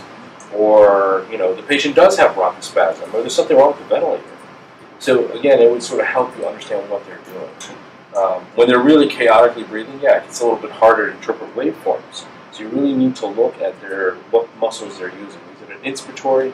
Because if your brain, if the receptors come back that your lung is small and stiff, that brain is going to say muscles, do more, and you're going to use a lot of inspiratory muscles. Because remember, the brain stem has never been told there is such a thing as a ventilator. It has no idea there's ECMO. It doesn't know it. The only thing it's trying to do is keep you alive. And so it will use everything and anything to keep you alive. It doesn't know you're on a ventilator. So it's going to react to the information it's getting back. And, I can't tell you that you can figure out every little detail, but you can figure out a lot. By just understanding a few little things about how inflation, deflation works and what muscles you use to breathe in and out. That's really it. I mean, the chemical stuff overlaps the mechanical. So this is where it gets a little bit trickier. What I mean by that is that there's a hierarchy. So let's say your lungs are a little bit stiff, but you're oxygenating okay, so your brain is sort of telling you to breathe a certain way, but then all of a sudden you get severely hypoxic. Now that's going to trump everything else. So you may have a drive to breathe, even if your mechanics have gotten better, just because of the hypoxia. So there's sort of this, which one is going to kill me first kind of thing, and it reprioritizes. So when you have that, it's harder to isolate the mechanical interpretation. In other words, if your pH is okay, your PCO2 is okay, your PO2 is okay, and your patient's distressed because they can be, it's a mechanical problem related to inhalation and exhalation, basically. The chemical stuff's a little bit easier to figure out, so that's why if you exclude that, you can focus on the mechanical.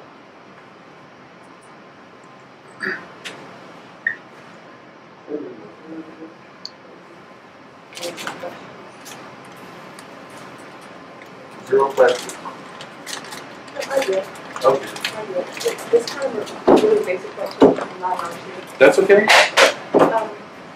So I'm used to seeing people on a bed setting and system flow. Right?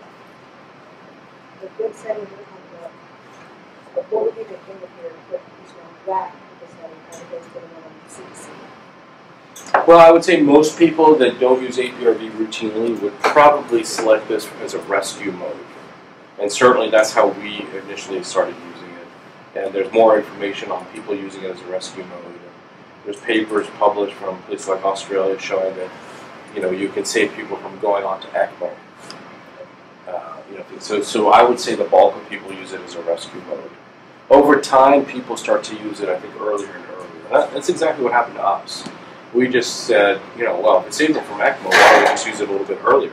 So we just kept doing it. Now we use it routinely as soon as you're intubated. And some of the research we've done suggests that you can prevent the problems that you can get into ARDS and lung disease. Because a lot of it, almost 70% of ARDS is in hospital, and the peak time is 30 hours after admission. 30 hours, 36 hours. Now there's obviously people that get sick with flu or something like that. They come in sick. But a good number of these patients develop this while they're on the ventilator within sort of the first 30 plus hours of being in the hospital. That would suggest that A, we might have an opportunity to change something, and B, maybe we're doing something to sort of help things along, or we're not paying attention enough. And like I said, if the latest literature is suggesting that when you just have some collapsed areas of the lung, totally silent, you're not going to pick it up with a blood gas, it starts to damage little parts of the lung. And then it creates a new area of damage. And hopefully your patient gets better or extubated before that happens. But if it's allowed to sort of propagate enough, you may lose enough lung where the patient gets sick enough. And then we're forced to do sort of rescue stuff. I don't like rescue stuff anymore. I'm just probably too old for rescue stuff. But you don't want your patient in a rescue situation either. So I think it's perfectly fine to use it as a rescue strategy. But I would just tell you what I've evolved to is using it to prevent. Because I'm tired of rescuing and all that stuff. So what about those patients that people feel like that have continuous airway, or they had a blood resection, or part of their lung is, artificially removed, or there's a staple line that hasn't healed, or the theory of barrel time, like what would you say? Yeah, so, obviously, so we've done this a lot. In fact, actually, I got a patient in the unit who was was really sick. I hadn't seen him in years, but he was a sick patient from years ago. It's like, oh, I didn't know this guy was here. I don't even know if he was there when you guys were there. It's possible. But he had bilateral lobectomies. Bilateral. And then he got really sick and both broke down. And he had a 60-liter leak, and he was on ECMO. And I was away out of the country. And I came back. The guy had a PO2 with 6 liters, 6.5 liters of blood flow of 20, high 20s, low 30s, and cardiac arresting. And what they had done was they took him off the ventilator completely to stop the air leaks. The air leaks don't stop. And what actually worsens the air leaks is if you make the lung less compliant. And I think that's just an important concept. So you do want to use the lowest pressure. You don't want to do too much to the lung. Let me see if I can, try to draw this concept a little bit. Let's just do a right pneumonectomy. Okay, let's just do a pneumonectomy. This is the left side over here, right side. Okay, so here's the suture line, and then you got this lung over here. Okay, now remember the tubes are not meant to expand; they just conduct. They don't sort of absorb energy like the lung does. Where the energy is absorbed in that spongy part of the lung. So whatever pressure you're putting in the airway here, it's going to go here. Now someone comes along and says, oh, we have to use the lowest pressure possible. So you turn the pressure down. Now this part of the lung collapses. And this part of the lung collapses. You're actually increasing the pressure in the tubes. You're actually doing something that would harm that. The best thing to do is keep the lung recruited and use the lowest pressure to keep the lung recruited. Anytime you let that lung collapse, the pressure goes right there. Now, let's just draw a fistula. Here's a fistula. Here's a BP fistula. Now, the fistula, unlike the rest of the lung, has infinite compliance. Right? Just like this room, right? If I blow air in this, it's just going to keep blowing in this room. It's not going to be contained in something, and there's no resistance. So this is the easiest part to push gas through here. And so when you inflate this part of the lung, it will absorb some of that, and hopefully there's enough lung to squeeze this down, choke it. But if you start collapsing the lung and making it stiffer, as the compliance here worsens, the flow through the fistula is going to go up. You see what I'm saying? Yeah.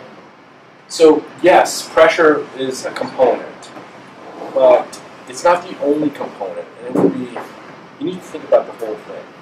So I would just, and the worst thing you can do is go from collapse to reinflation. This lung was collapsed, and I wanted to, and you guys called me and said, well, what do we do? The patient's dying now. And now the patient's not exchanging any gas. But we have the stump to deal with, so what do we do? Let him die, but his stump's okay? I don't know. Somebody's going to say, well, we need to save this patient. So now what I do is I start recruiting this thing. I'm not going to recruit this first. I'm going to put a lot of pressure here first. You don't want to be in that situation. This is where you will blow out stuff in that situation. So you just have to be more thoughtful about it and get the patient breathing, to be honest with you. That is by far, that mitigates the ventilator. Because I'm not trying to say the ventilator is useful here. I'm not advocating for more pressure or even APRV. I'm not advocating for any of that. What I'm saying is you need to keep the lung healthy. Whatever way you can keep that lung normally inflated. And I would tell you to start looking at the x-ray. We don't look at x-rays well enough. I'll just tell you that you want someone to have normal lung volume. These are clavicles here. And I'm going to draw these. These are the diaphragms. Now, the curve of the diaphragm tells you about lung volume. You want a nice curve of the diaphragm to be mid-clavicular. Once you start hyperinflating that patient, so if you have a stump and you want to know, well, how do I use the lowest pressure that keeps the lung healthy? This is the lung volume. So when the lung starts to hyperinflate, it gets flat here, and then the curve moves lateral. So it actually moves away from that. And that correlates with FRC, which is where you are, which is where everyone is. That's the best lung volume. The heart works best, the lungs work best. That's the right lung volume. Not too low, not too high. So you can use the radiograph to help tease that out.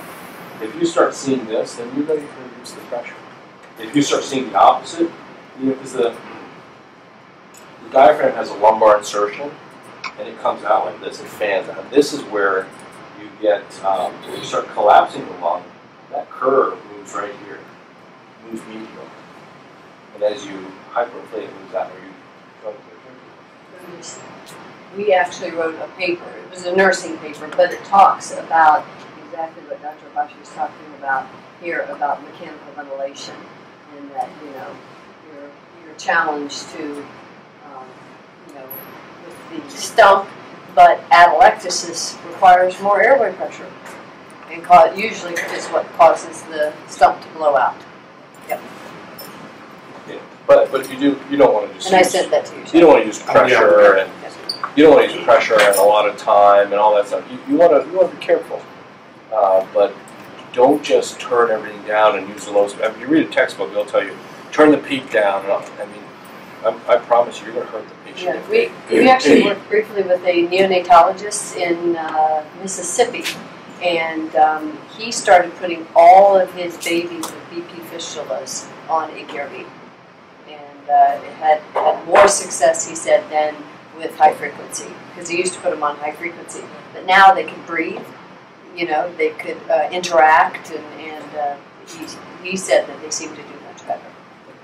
Actually, they just published a recent meta-analysis, which I'm not a big fan of, but nonetheless, it's a meta-analysis looking at a lot of APRV studies. Not all of them are perfect, but the tendency, what they concluded was less ventilator days, better outcome, less barotrauma, and no effect on hemodynamics. And that's a paper that was just published. Do you have it? Okay, we'll send it to you. Yes, But you saw it. It just came out.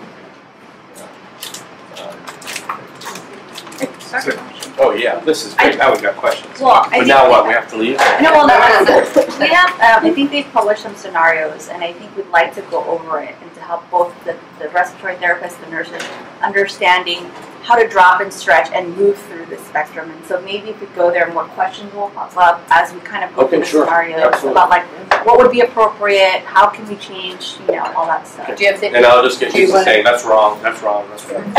It's on the paper. It's on the paper. Oh, it is on the paper. Oh, but I mean, do you have it on a jump drive or anything? No, I don't think they do. Yes. The reasoning behind the P high being set and the pressure. Kilo zero. The pressure support. Pressure support. I mean, not pressure support. Oh my God, I'm looking at the zero number. The one with the zero. No. So it's Kilo, and then we set it above 2. What is this? Pressure support. That's two or yeah, above so the high. Depending on the ventilator. On the 840. What is the concept of why is it 2? Why is it just set 2 above? Like that's the whole thing. It's not 2 above the high. So do you mean you're setting pressure support to 2? Is that what you're saying? Yeah, pressure support. Asking what's the difference? Above the P high. She's confused. Oh, you're talking about the flow and the circuit pressure being a little higher than The confusion is that you have the 840s here and a servo. And in the 840s, we put it above PEEP. So if it's, let's say PEEP is 30, we put it at 32. Now, when we go on the servo, if the servo's PEEP high is 30, we just put pressure support above PEEP above 2. I think that's what she's doing. Yeah, so. Yeah, I mean, so unfortunately, both those ventilators don't really do APRV.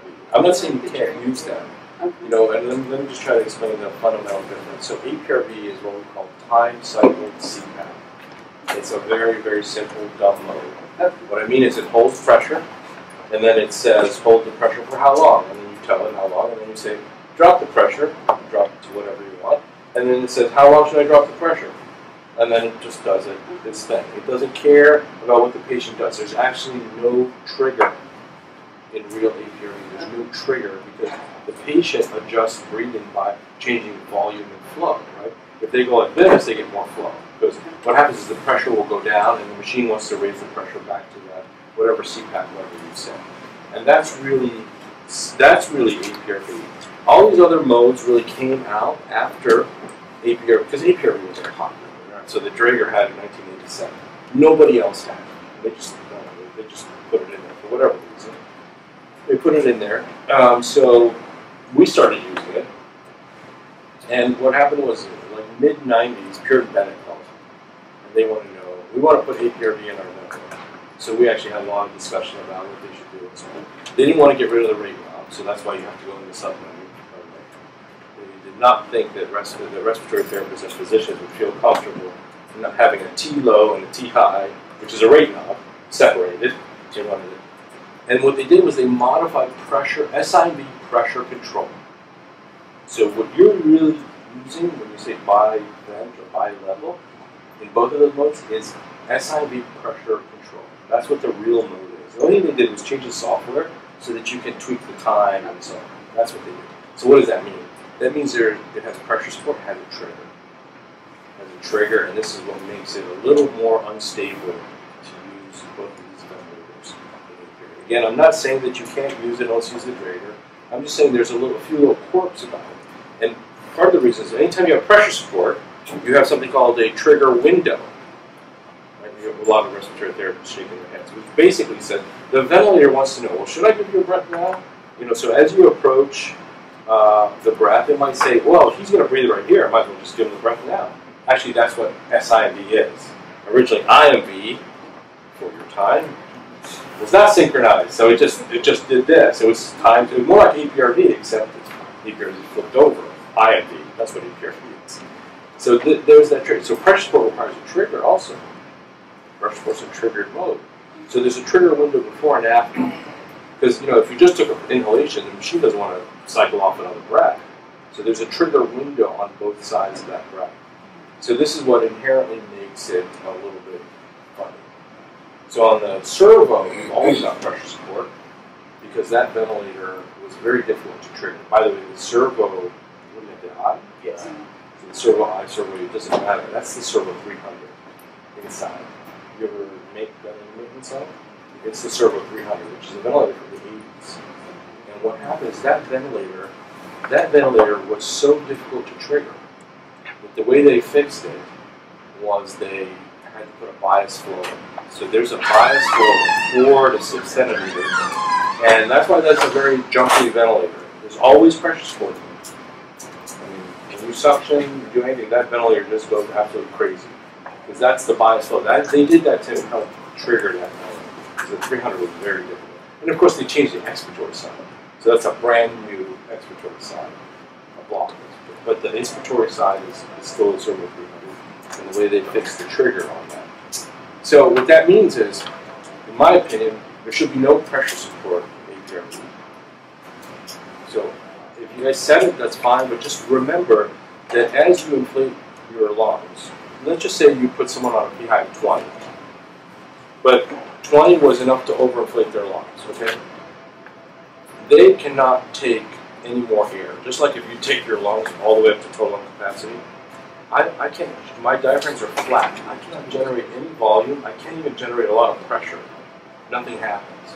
But if I generate enough pressure to trigger the ventilator and you've got me set to 10 of pressure support, and I'm all the way up here, you're going to inflate me more. So we have a built-in safety factor, which is you can't breathe more than total lung capacity.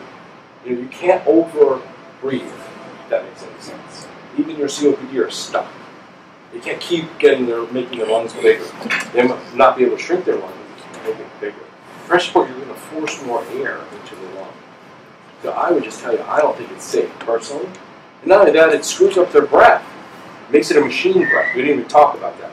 But pressure support is really, it's really a worthless move. Yeah, I should have said from Bilevel and would inflate the APRV side. Yes. Yes. So what ATC? I have no idea why. With the trigger, doesn't that actually add support with the ATC compared to servo that doesn't, or yeah. 840 that doesn't have Yeah. ATC? Well, have you used ATC? No. On the Drager? No, but isn't that the same as a support? But well, you know, this so guy let me just tell you, just because you have some things that are the same, doesn't make it the same. So, like a Maserati has wheels and steering wheel, not the same thing as a Volkswagen. It's like Honda, or Honda, whatever you use. So there's some similarities, right? So there's pressure, absolutely. But here's the key thing about spontaneous breathing. So I'll shift gears and talk about spontaneous breathing. So the whole idea of spontaneous, and we actually have a lot more information than we ever have even though when these guys were fellows, I was still whining daily. I'm sure they remember. Why isn't this patient breathing? Let this patient breathe. Why did I say that back then? Is because we know now that the diaphragm, every day you don't let the patient breathe, thins. It thins, and by 4 days you can predict who's going to be a long loop versus a short loop. There's some new data that just finally came out now. This is called ventilator-induced diaphragm dysfunction, and now people are using the term diaphragm protective ventilation. So you can hear that. And this has been studied for years. So I've been reading this literature for years, and finally, the human data has come together nicely in the last probably 2 years. It also shows that if your diaphragm thickens, you take just as long to breathe. And so think about it this way, because sometimes breathing is a little too abstract. You don't want a hemoglobin of 1, right? But we don't want a hemoglobin of 80, because then you've got motor in your veins. What we want is something normal. So simply with the lung, when you're breathing, you need to use enough, to use your muscles enough so that you don't decondition them. And what you don't want to do is overwork them so you don't hypertrophy them. Because if you remember, I said the respiratory muscles are incredibly efficient. And once you make muscles too big, they outgrow their blood supply. Like it's not very efficient. So like if you take someone who's very fit, and you take a big bodybuilder and you ask them to climb up there's actually a YouTube video, I don't know if you've seen it or not. Big strong guy, he starts climbing, goes up there quickly, he's got a lot of power, and this petite woman who's fit goes right past him because he's hanging up there like this. He's got so much lactic acid in his arms that he just can't go up anymore. So your respiratory muscles are designed to be efficient, and not only are they able to do like bursts of something like coughing and stuff, but they're actually made for endurance. So what we want to do is maintain the diaphragm. The diaphragm thins faster than skeletal muscle, and that thins very rapidly. So the question is, how do you preserve that? And the best way to preserve that is spontaneous breathing. Now we get into, well, is pressure support spontaneous breathing? What do you guys think? I would disagree with you. I would say pressure support is spontaneously triggered. It doesn't allow your muscles to do what they want to do. And actually studies have shown that you can't set pressure support correctly. You either over or under. You're either going to get a thin diaphragm or a thick diaphragm. So here's what's important. So remember, and I'll just use an analogy, okay? I'm a super strong guy, chocolate. So I bench press easily 500 pounds. I don't. But let's just say I'm going to bench press 500 pounds, right? So let me just show you the analogy of pressure support. Pressure support, I can go like this, just click my wrist like this, and behind the curtain, there's these 2 really super strong guys, and they go like this. The only thing I have to do is ride the way up. That's pressure support. This pressure support is just saying, when is that patient going to take a breath? Oh, he just did. Get out of the way, patient. Let me do what I want to do. That's pressure support. Now, ATC, yeah, you see you get that decelerating flow? So if the patient wants 20 centimeters, it's set at 10. If they want 5, it's set at 10. If they want 15, it's set at 10. So they're getting 10 no matter what the effort is. So pressure support cannot actually, there's now data. There's a lot of old data, but now coupling it with the fact that it's not friendly to your diaphragm. You either have a patient that's not on enough pressure support and they're working hard, or you have a patient that's over-supported and they just trigger the ventilator. So you're going to get a thin diaphragm or a thick diaphragm. You're never going to get the just right. The only way to get the just right is to make it a human breath. Now, what does a human breath look like? It's sinusoidal. That's a human breath. In other words, you guys control the flow, this is flow, time course of your breath. Take a breath. You control that, right? If you're on pressure support, trigger, the flow is the machine. So in essence, what causes a spontaneous breath, which is superior to any machine breath, including the machine breath of APRV, it distributes the ventilation to this back of your lungs instead of the front of your lungs. Our lungs are much bigger back there. Guys, you know, the lower lip are huge. This is the difference in distribution of ventilation from real spontaneous breathing. And what you want is proportionality. So A, the patient has to control the flow, time, course of the breath, right? And B, it's got to be proportional. What do I mean by that? Watch this, watch this. It was proportionate to my effort. So your patient has the luxury to do whatever, as long as you don't encumber them with all these triggers and all this other stuff that makes the machine do stuff. You have to let that patient use their muscles and complete the breathing. You can't interrupt the breathing. So breathing has to continue. If you stop breathing, what happens? If I go, let's say I wanted to do a breath that looked like this, like that, okay? But what happens if I suddenly say, I stopped? What happens? I don't get anything more. With pressure support, you're still giving me my breath. So in other words, my muscles don't have to make the full, they don't have to do the work. They don't have to do the full contraction. It could just be a trigger.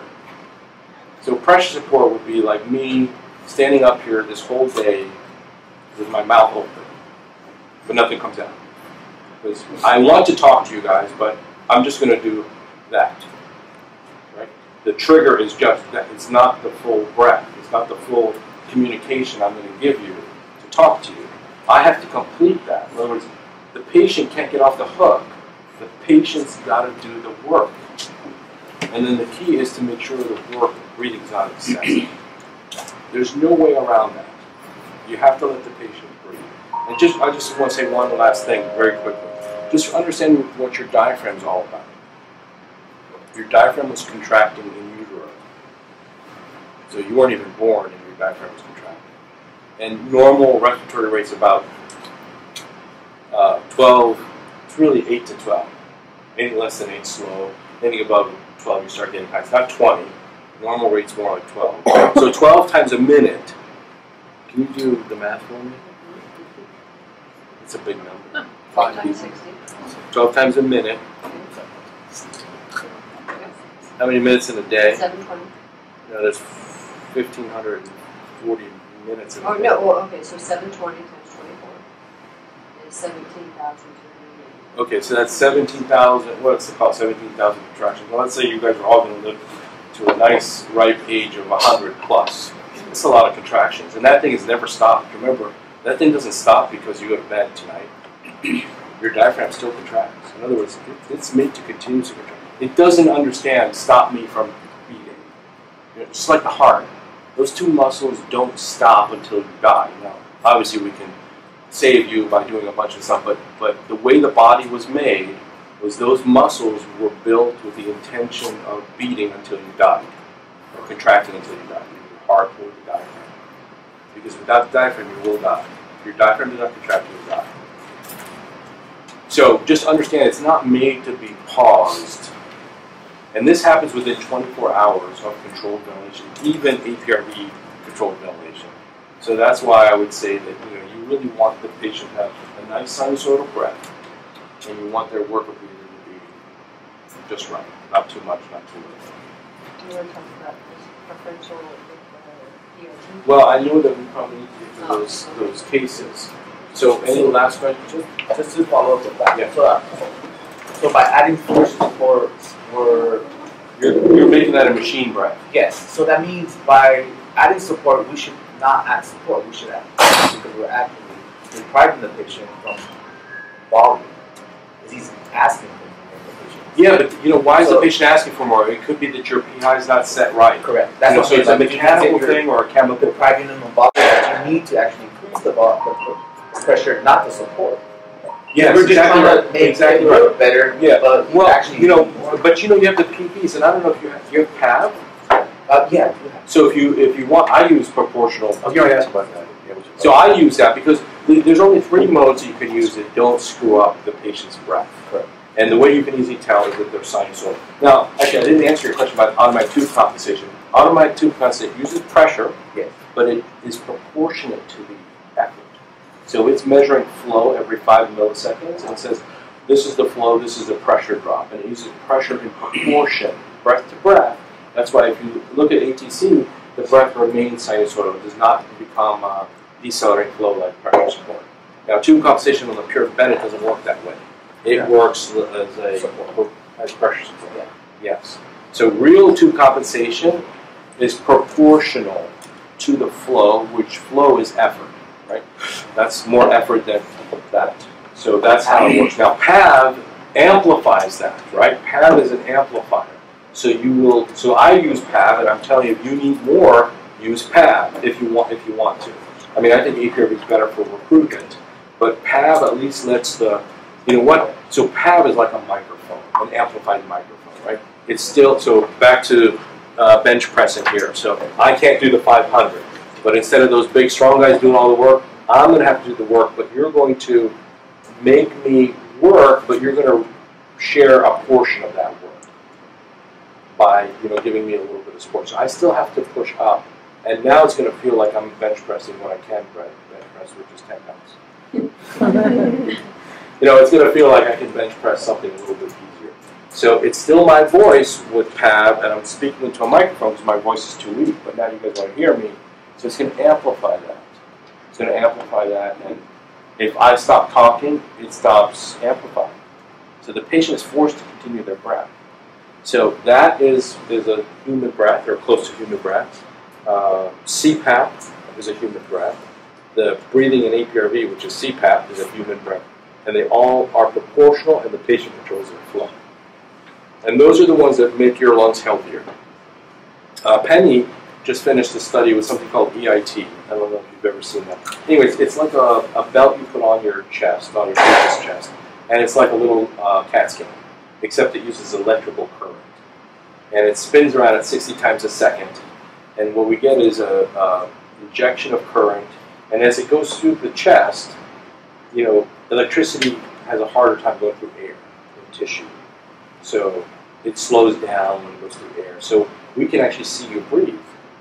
So this thing has very good what we call temporal resolution. Temporal is like changes. CAT scans have good spatial resolution. You know, the heart's here, the aorta's here, the lungs here. You have the anatomy. But you don't see things moving, right? It's like taking a picture versus watching a video. So this gives us information. So Penny's done some, you presented this, right? Yeah, do you have it to show? Or? Oh, okay, we can't show it.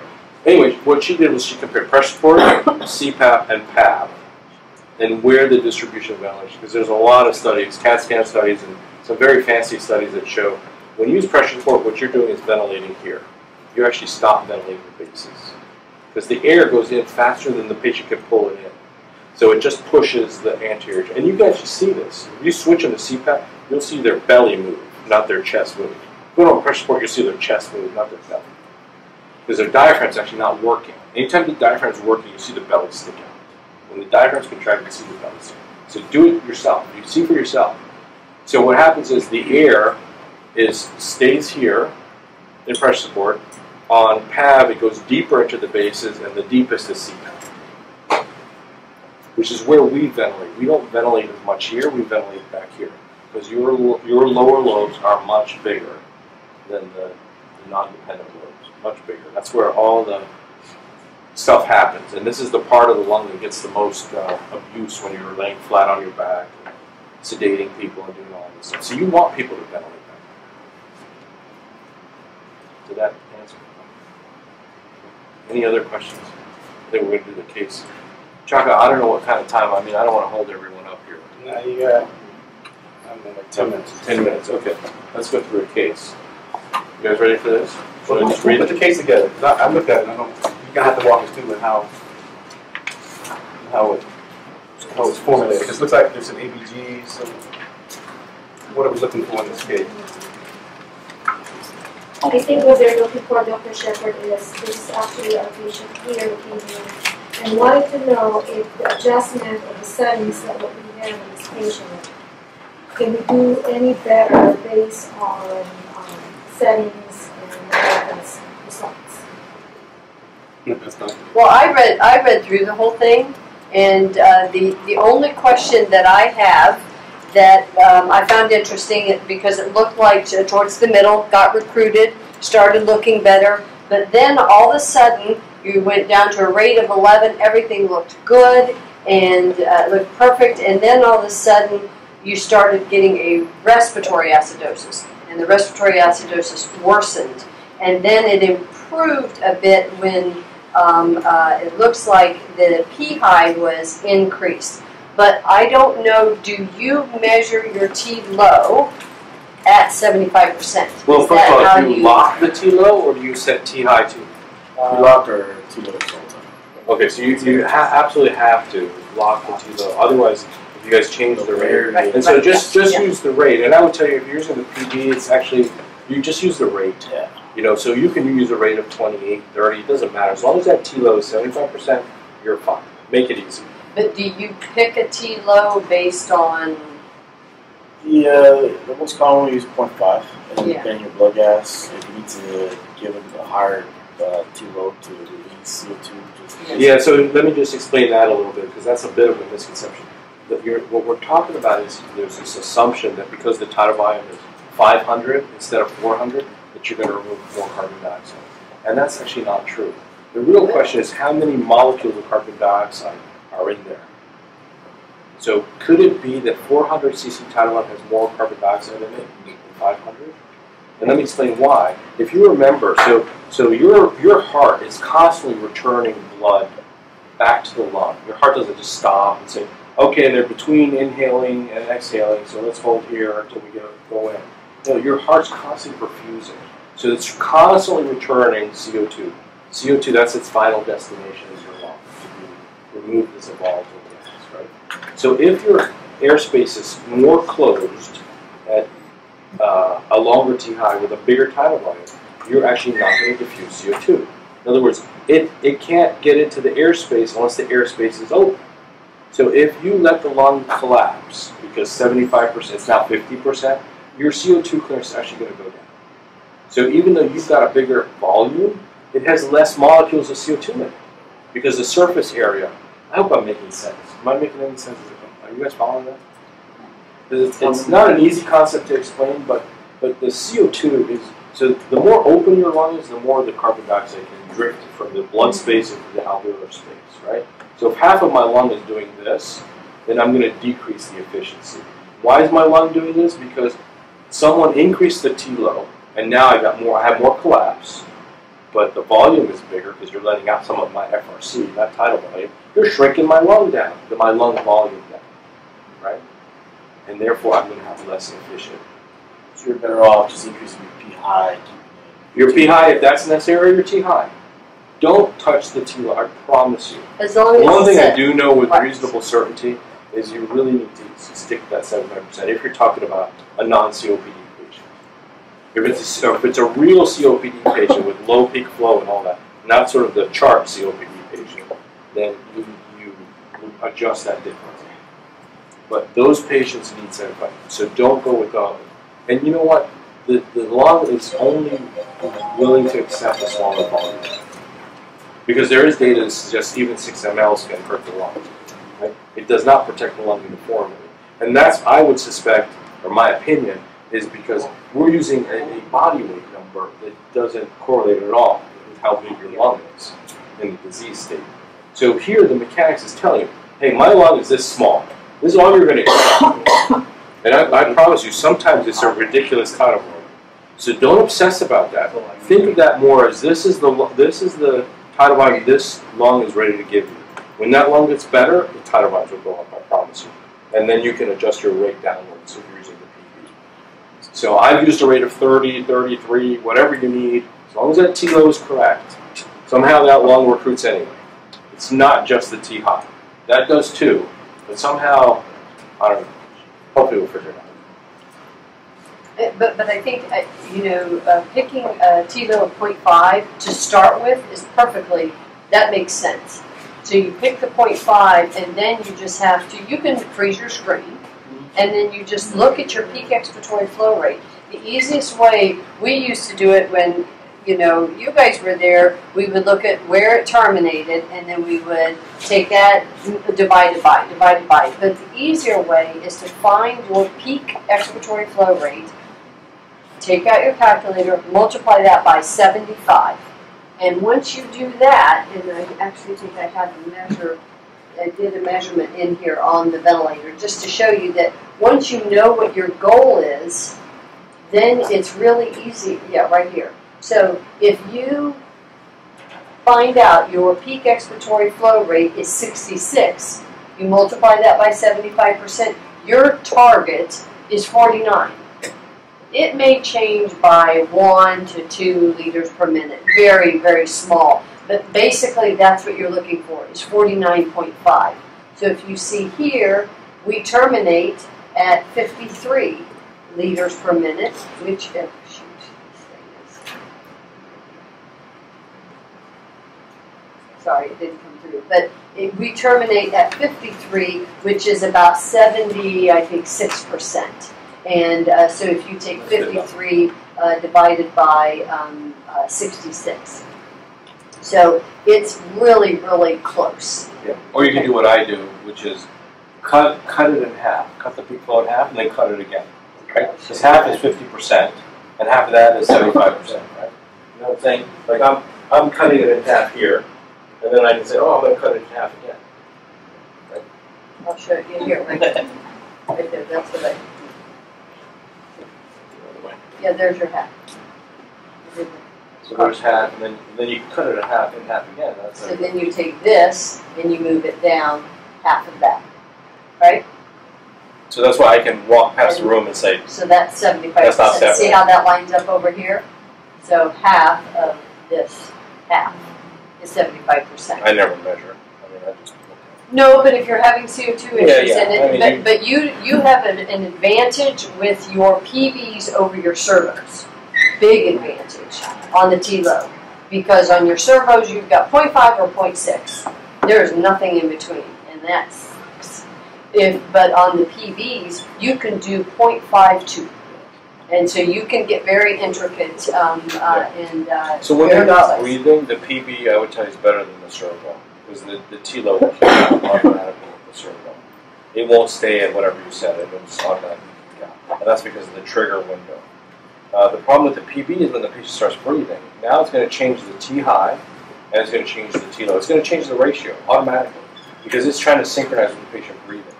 So that's when it gets crazy when the patient starts breathing. So I would just tell you, if the patient starts breathing and you've got the PV, it would be better than the servo, and I would just use PAP in my opinion. Because then you don't have the hassle of the T-low constantly changing and dancing around because... well, they did study in China on PVs. They did. I mean, you can use it. I'm just saying that the more the patient breathes, the more the ventilator is trying to chase the patient. Because it's not just dumb time cycle CPAP like on the Draper. It's just, you set the time, that's what you get. You set the T-low, that's what you get. It just lets the patient do what they want to do without trying to change what. Well, this is an inspiration, this is an expiration. So you'll see, I don't know if you guys have seen it. Have you seen it? On the PV where the T high and the T low will just change. And same thing on the servo. The servo, again, this is all because of that synchronization. So the problem is if you have unstable lung, you don't want that. So that platform is what's keeping the lung stable. This balance between the P high, T high, and the T low. That's what's keeping your lung from a really unstable lung. This happen? This is, oh yeah, Side. Plays on its side. And you can see the patient takes a breath. There's the trigger right there, the EMUS, and then takes the breath. The volumes go up to 2.1 liters. Because it's just dumping everything. What? You know, it's just like taking that T-low way out. Servo does the same Well, thing. and you can see it did it right here. Yeah. So see that little red dot? It'll do it automatically. That's the trigger. And then it increases. So look at the difference of the width. So it increases dramatically, and your volumes are 18. And you'll see the IU ratio just dance around all over the place. And that's just because it's trying to compensate for that spontaneous breath that Yes. just before. Yes, And because it's really, that time. it's SIMV. Yeah. It's SIMV. It's not really APRV. And here's the Servo I does it too, though. Because this is SIMV pressure control. It's not a true. Any ventilator that has pressure support with their APRV is really the, you know, again, these guys didn't want to create a whole new mode. They just modified the controllers of pressure, SIMV pressure control. I promise you, I was on the phone with them, at least PV. So just be aware of this because, you know, honestly, in a sick lung, this will damage the lung. You do not want that T-low to sort of kick out. Because what you're doing is letting the lung collapse, and now that's the worst thing you can do. It's better to leave the lung collapsed and just ventilate this than to actually start ventilating the rest of recruiting the lung partially. that's worse. You're better off just not doing that at all. See these little hash marks? Those are your, to denote 1 full second. So if your waveform fills the whole space and you're set at a T low of 0.5, it's kicking out. Yeah, and look at the volumes, they go up to a liter. Because that's just kicking out all the residual lung volume. It's not tidal volume. You're just letting that lung that wants to deflate go way down. And that's not what you're trying to do. You're trying to stabilize the lung, not stable, then unstable, unstable. That's really the worst thing to do to the lung. So just be careful. Actually, the servo, I would tell you, is the worst ventilator. Because, well, for APRV, and what I mean by that is at least if you adjust the trigger, especially pressure, don't use a flow trigger, set the P trig to at least 10 or 20 on the Puritan Bennett, it will stop doing that. Yeah, and that's fine when your patient's not breathing, but you don't want a trigger that's impossible to trigger. So what I'm saying is that when on the servo, it doesn't matter. You can set the trigger to -20, and it'll sense a heartbeat, and it'll kick out the T-low. So the PB, when the patient is not breathing, I would say superior to the servo, and then both of them are a disaster once they start breathing. So, just to clarify for some of the RTs, can you go over back to the other image of the PB screen and talk a little bit about your pressure adjustment flow graph? Yes, okay, sure. And why, and what's your theory of, and how you set it? Just to clarify with some of the RTs. Yeah, so this is what you're talking about. Pressure. Yeah. So this, depending on and of course ventilator, some call them slow, some create a delay, some are talking about how fast it should go up. Sorry, I'm going to hang on a minute because I got a slide for that. Go ahead. So what I look for is I don't want that little antenna, right? Because I want to pressurize the lung as quickly as possible. Remember that the lung doesn't pressurize like that square box, right? So I don't want to delay that, right? Because I want to get to the distal airspace as quickly as possible. So if you create a long ramp, then you're eating into that 2 seconds that you need. So you want to be more efficient. At the same time, because flow is what you're sort of you're actually delaying the onset of the peak flow. Like most of these are delaying the onset, or you're saying use a percentage of the flow. So what you want is that flow to go up without causing a lot of back pressure. When you cause back pressure, you get these antennas here, right there. And so you don't want that, because what I'd rather have is, and actually you get a little change in volume too. Yeah, so you'll see that. So you just fine tune it so that's the case. Now a lot of this has to do with endotracheal tube, how kinked it is, whether there's a lot of stuff in it. It changes the velocity of the gas. Because the velocity we don't really understand because the dynamics of the tube.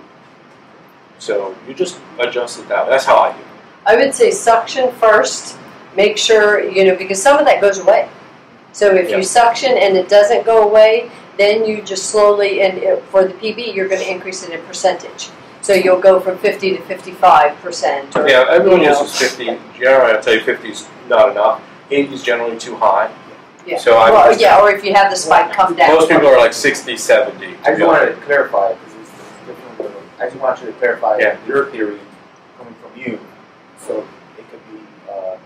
I mean, to be honest with you, this whole thing came from the Servo 900, and the Servo 900. Has anyone ever worked with that one? That's the one that you open the top. Yeah. It's got the scissors valve. So if you remember that ventilator, so it was really a good ventilator because most of the ventilators in that era, the PSI off the wall would drop way down, and the patients would try to suck air out of it, and the ventilator would be empty halfway through the breath. They wouldn't get any gas. So what they did was they figured out, well, we'll put a tidal volume in this bellows on some springs, so the wall fills the bellows, the patient takes the breath, and while the patient's taking the breath, we can fill the bellows. So we're like one breath ahead of the patient. So it was actually pretty clever at the time. And the springs allowed the gas to come out of there very quickly. So no ventilator could actually do real sort of square wave pressure control. So even on the ventilator, the pressure control was bare. It's kind of like the VIA, because the VIA is an old bare ventilator. You see that little bend in it? See that little, in the airway pressure, little gap there? So most of the ventilators that can't deliver gas well do that, and that's one of them, by the way. So the problem was when the patient got better, and so to keep that, all those springs, because you crank up the springs, they were under a lot of tension. I mean, they were like really ferocious springs here. So, but they would go through a little tiny opening with a little scissors valve, which was fine because this is the patient. So you're going, and you're pushing gas through the patient. Now the problem was when the patient got better, so here's your patient, and now they're trying to breathe. It was really hard to suck through this thing. So because of that ventilator, pressure support was invented to push a little through here. It was actually invented to overcome that problem on that ventilator. And the same thing with the slope, because now that they added pressure, the springs overshot, because they're like a jerky movement, and so it would startle the patient. So what they did was they tried to slow down the onset of that flow. So that's where RISE came from. Everything was because that ventilator was good for the non-breathing patient, but terrible for the breathing patient, and so they had to make those modifications. But so, I think so that's why you have RISE time. Yeah. Mainly for those patients that are spontaneously breathing. In this setting, we're doing is just trying to finesse the flow pattern. And I think to answer your question about the rationale, which is you don't see on the ABIA, you have no control over this. Correct. It will not, you cannot adjust rise time. You have zero control over it. So the philosophy would be, don't delay on someone who has a sick lung. You want to repressurize that lung as soon as possible, not take your sweet time. Where when they get better, of course, they don't want that, that big impact. Because we want to reach the alveolar compartment before the breath terminates. So if you create a lag, that you're sort of slowing down that point where things equilibrate between the distal airspace and the proximal. And as compliance improves, you may adjust your rise time. Yes. So I'm going to just continue with some sort of question scenario. Yeah, sure. I just don't want to take on experience. So let's say a patient that just comes in with septic, becomes an ARDS patient, you put them on APRV. Over time, cause ALI and barrel trauma. Patient spontaneously gets a pneumonia.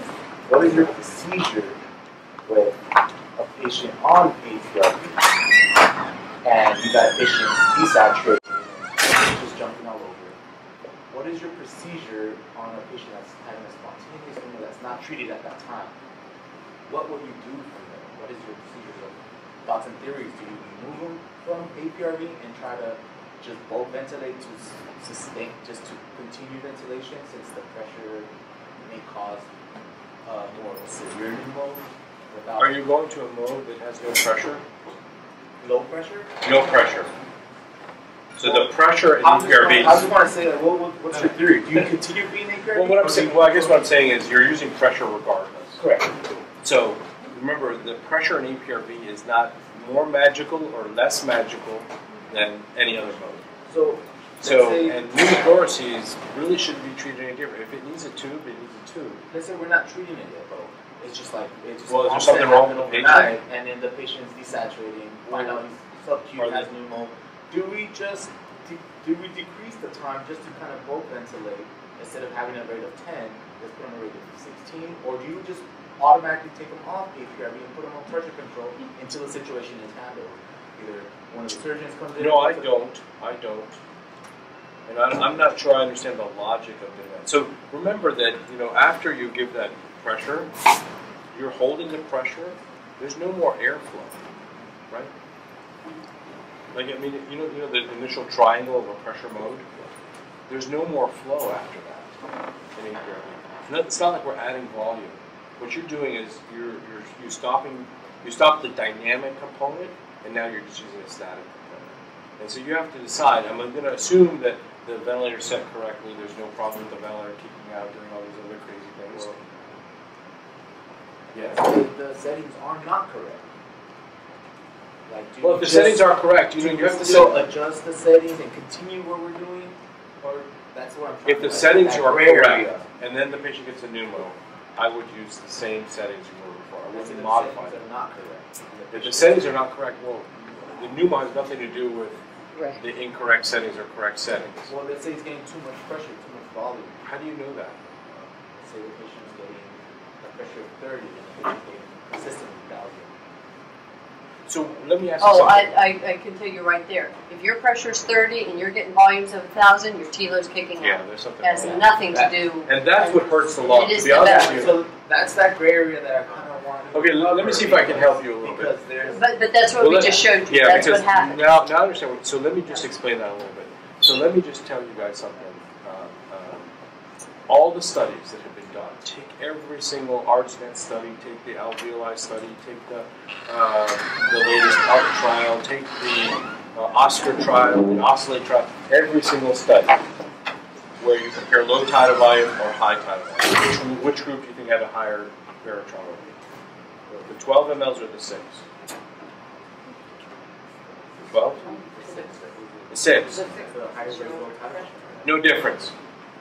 The high peak, low peak, who had a higher barotrauma rate? No difference. The oscillator versus the low tidal volume group, 6 ml. Which group had a higher barotrauma rate? No difference. The OSCAR trial, no difference. In fact, if you look at what causes a pneumothorax on the ventilator, it has nothing to do with the ventilator settings. Nothing correlates with pneumothorax. Tidal volumes of 20 mLs. What matters is the lung you're ventilating. So there's actually a paper that looked at 5,000 patients, looking at who developed, take the parameters, high peak, low peak, whatever, and who got barotrauma. There was no relationship. The only thing that was related was how bad the lung is, the worse the lung is.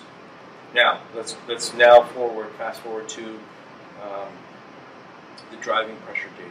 The driving pressure data took a lot of the studies I just mentioned. They took 9 studies, 900 patients, 3,000 data points, and they just asked the question, what is the role of driving pressure, which is, delta P. But it's really, what driving pressure really is? You take the compliance of the lung, the tidal volume of the lung divided by compliance. In other words, it's a normalization of a lung's compliance to the appropriate tidal volume. Because the smaller the tidal volume, that's the only thing that correlates with survival is the driving pressure. They found that tidal volumes didn't matter. They found that plateau pressures didn't matter. This is the original ARDSNet data. They found that the only thing that did matter in terms of outcome was driving pressure more than 13. And what correlated with barotrauma was driving pressure. Now, what is driving pressure? It's the delta P. And I can tell you experimentally, when that T low kicks out, you've got a big delta. That's what you're trying to get rid of dynamic strain. Dynamic strain is when you're taking the lung from here and moving it to here. Static strain is what APRV does. After that initial, it's just holding it. There's less energy when you do that. Less energy. I know this because I got punched in the face by a famous doctor named Luciano Gatnoni, who I had actually worked with before, so I knew him. But he was telling me about a paper he was about to publish, which is, a paper about energy. And so he was trying to describe to me his latest research. We were in Pittsburgh, and he goes, he speaks accent. So he goes to me, well, I can punch you in the face once and hold my fist, right? So the energy transfer is just once. I'm just holding my fist, right? Nothing happened. But this is where the problem is if I keep doing this. So you keep doing this, and I'm asking you just do this. That's where you get barotrauma, is this. That's why I tell you, if you use that T low of 25%, what you're doing is allowing the lung to de-recruit, and because APRV is very good at recruiting, it's a very lethal mode if you have not controlled that T low. Right? You need to keep that lung just bouncing around right here. You don't want it to go from this extreme to that extreme. You're better off leaving the lung de-recruited. Just a comment on taking them off of APRV to change things. Just remember, you have to try to match that mean airway pressure. Correct. And that's extremely difficult. So what's going to happen? You're going to de-recruit the lung, and if you have a pneumothorax, what comes with it? You're going to make the pneumo worse, right? Because when you collapse the lung, you pull, right? It's going to make the pneumo worse. You're going to need even more airway pressure. Best thing for a pneumo is to recruit the lung. So guys, we're going to end it there. Yeah, let's do it. But it's going to hang around another 5 minutes or so, maybe answer the question, but let everybody else go. Thank you. Thanks, guys. Yeah. You guys have a fantastic question, so thank you for actually engaging us, which is, I think, a much better experience for hopefully everyone. Certainly for me, it was. You look the same. I was going to say. Oh,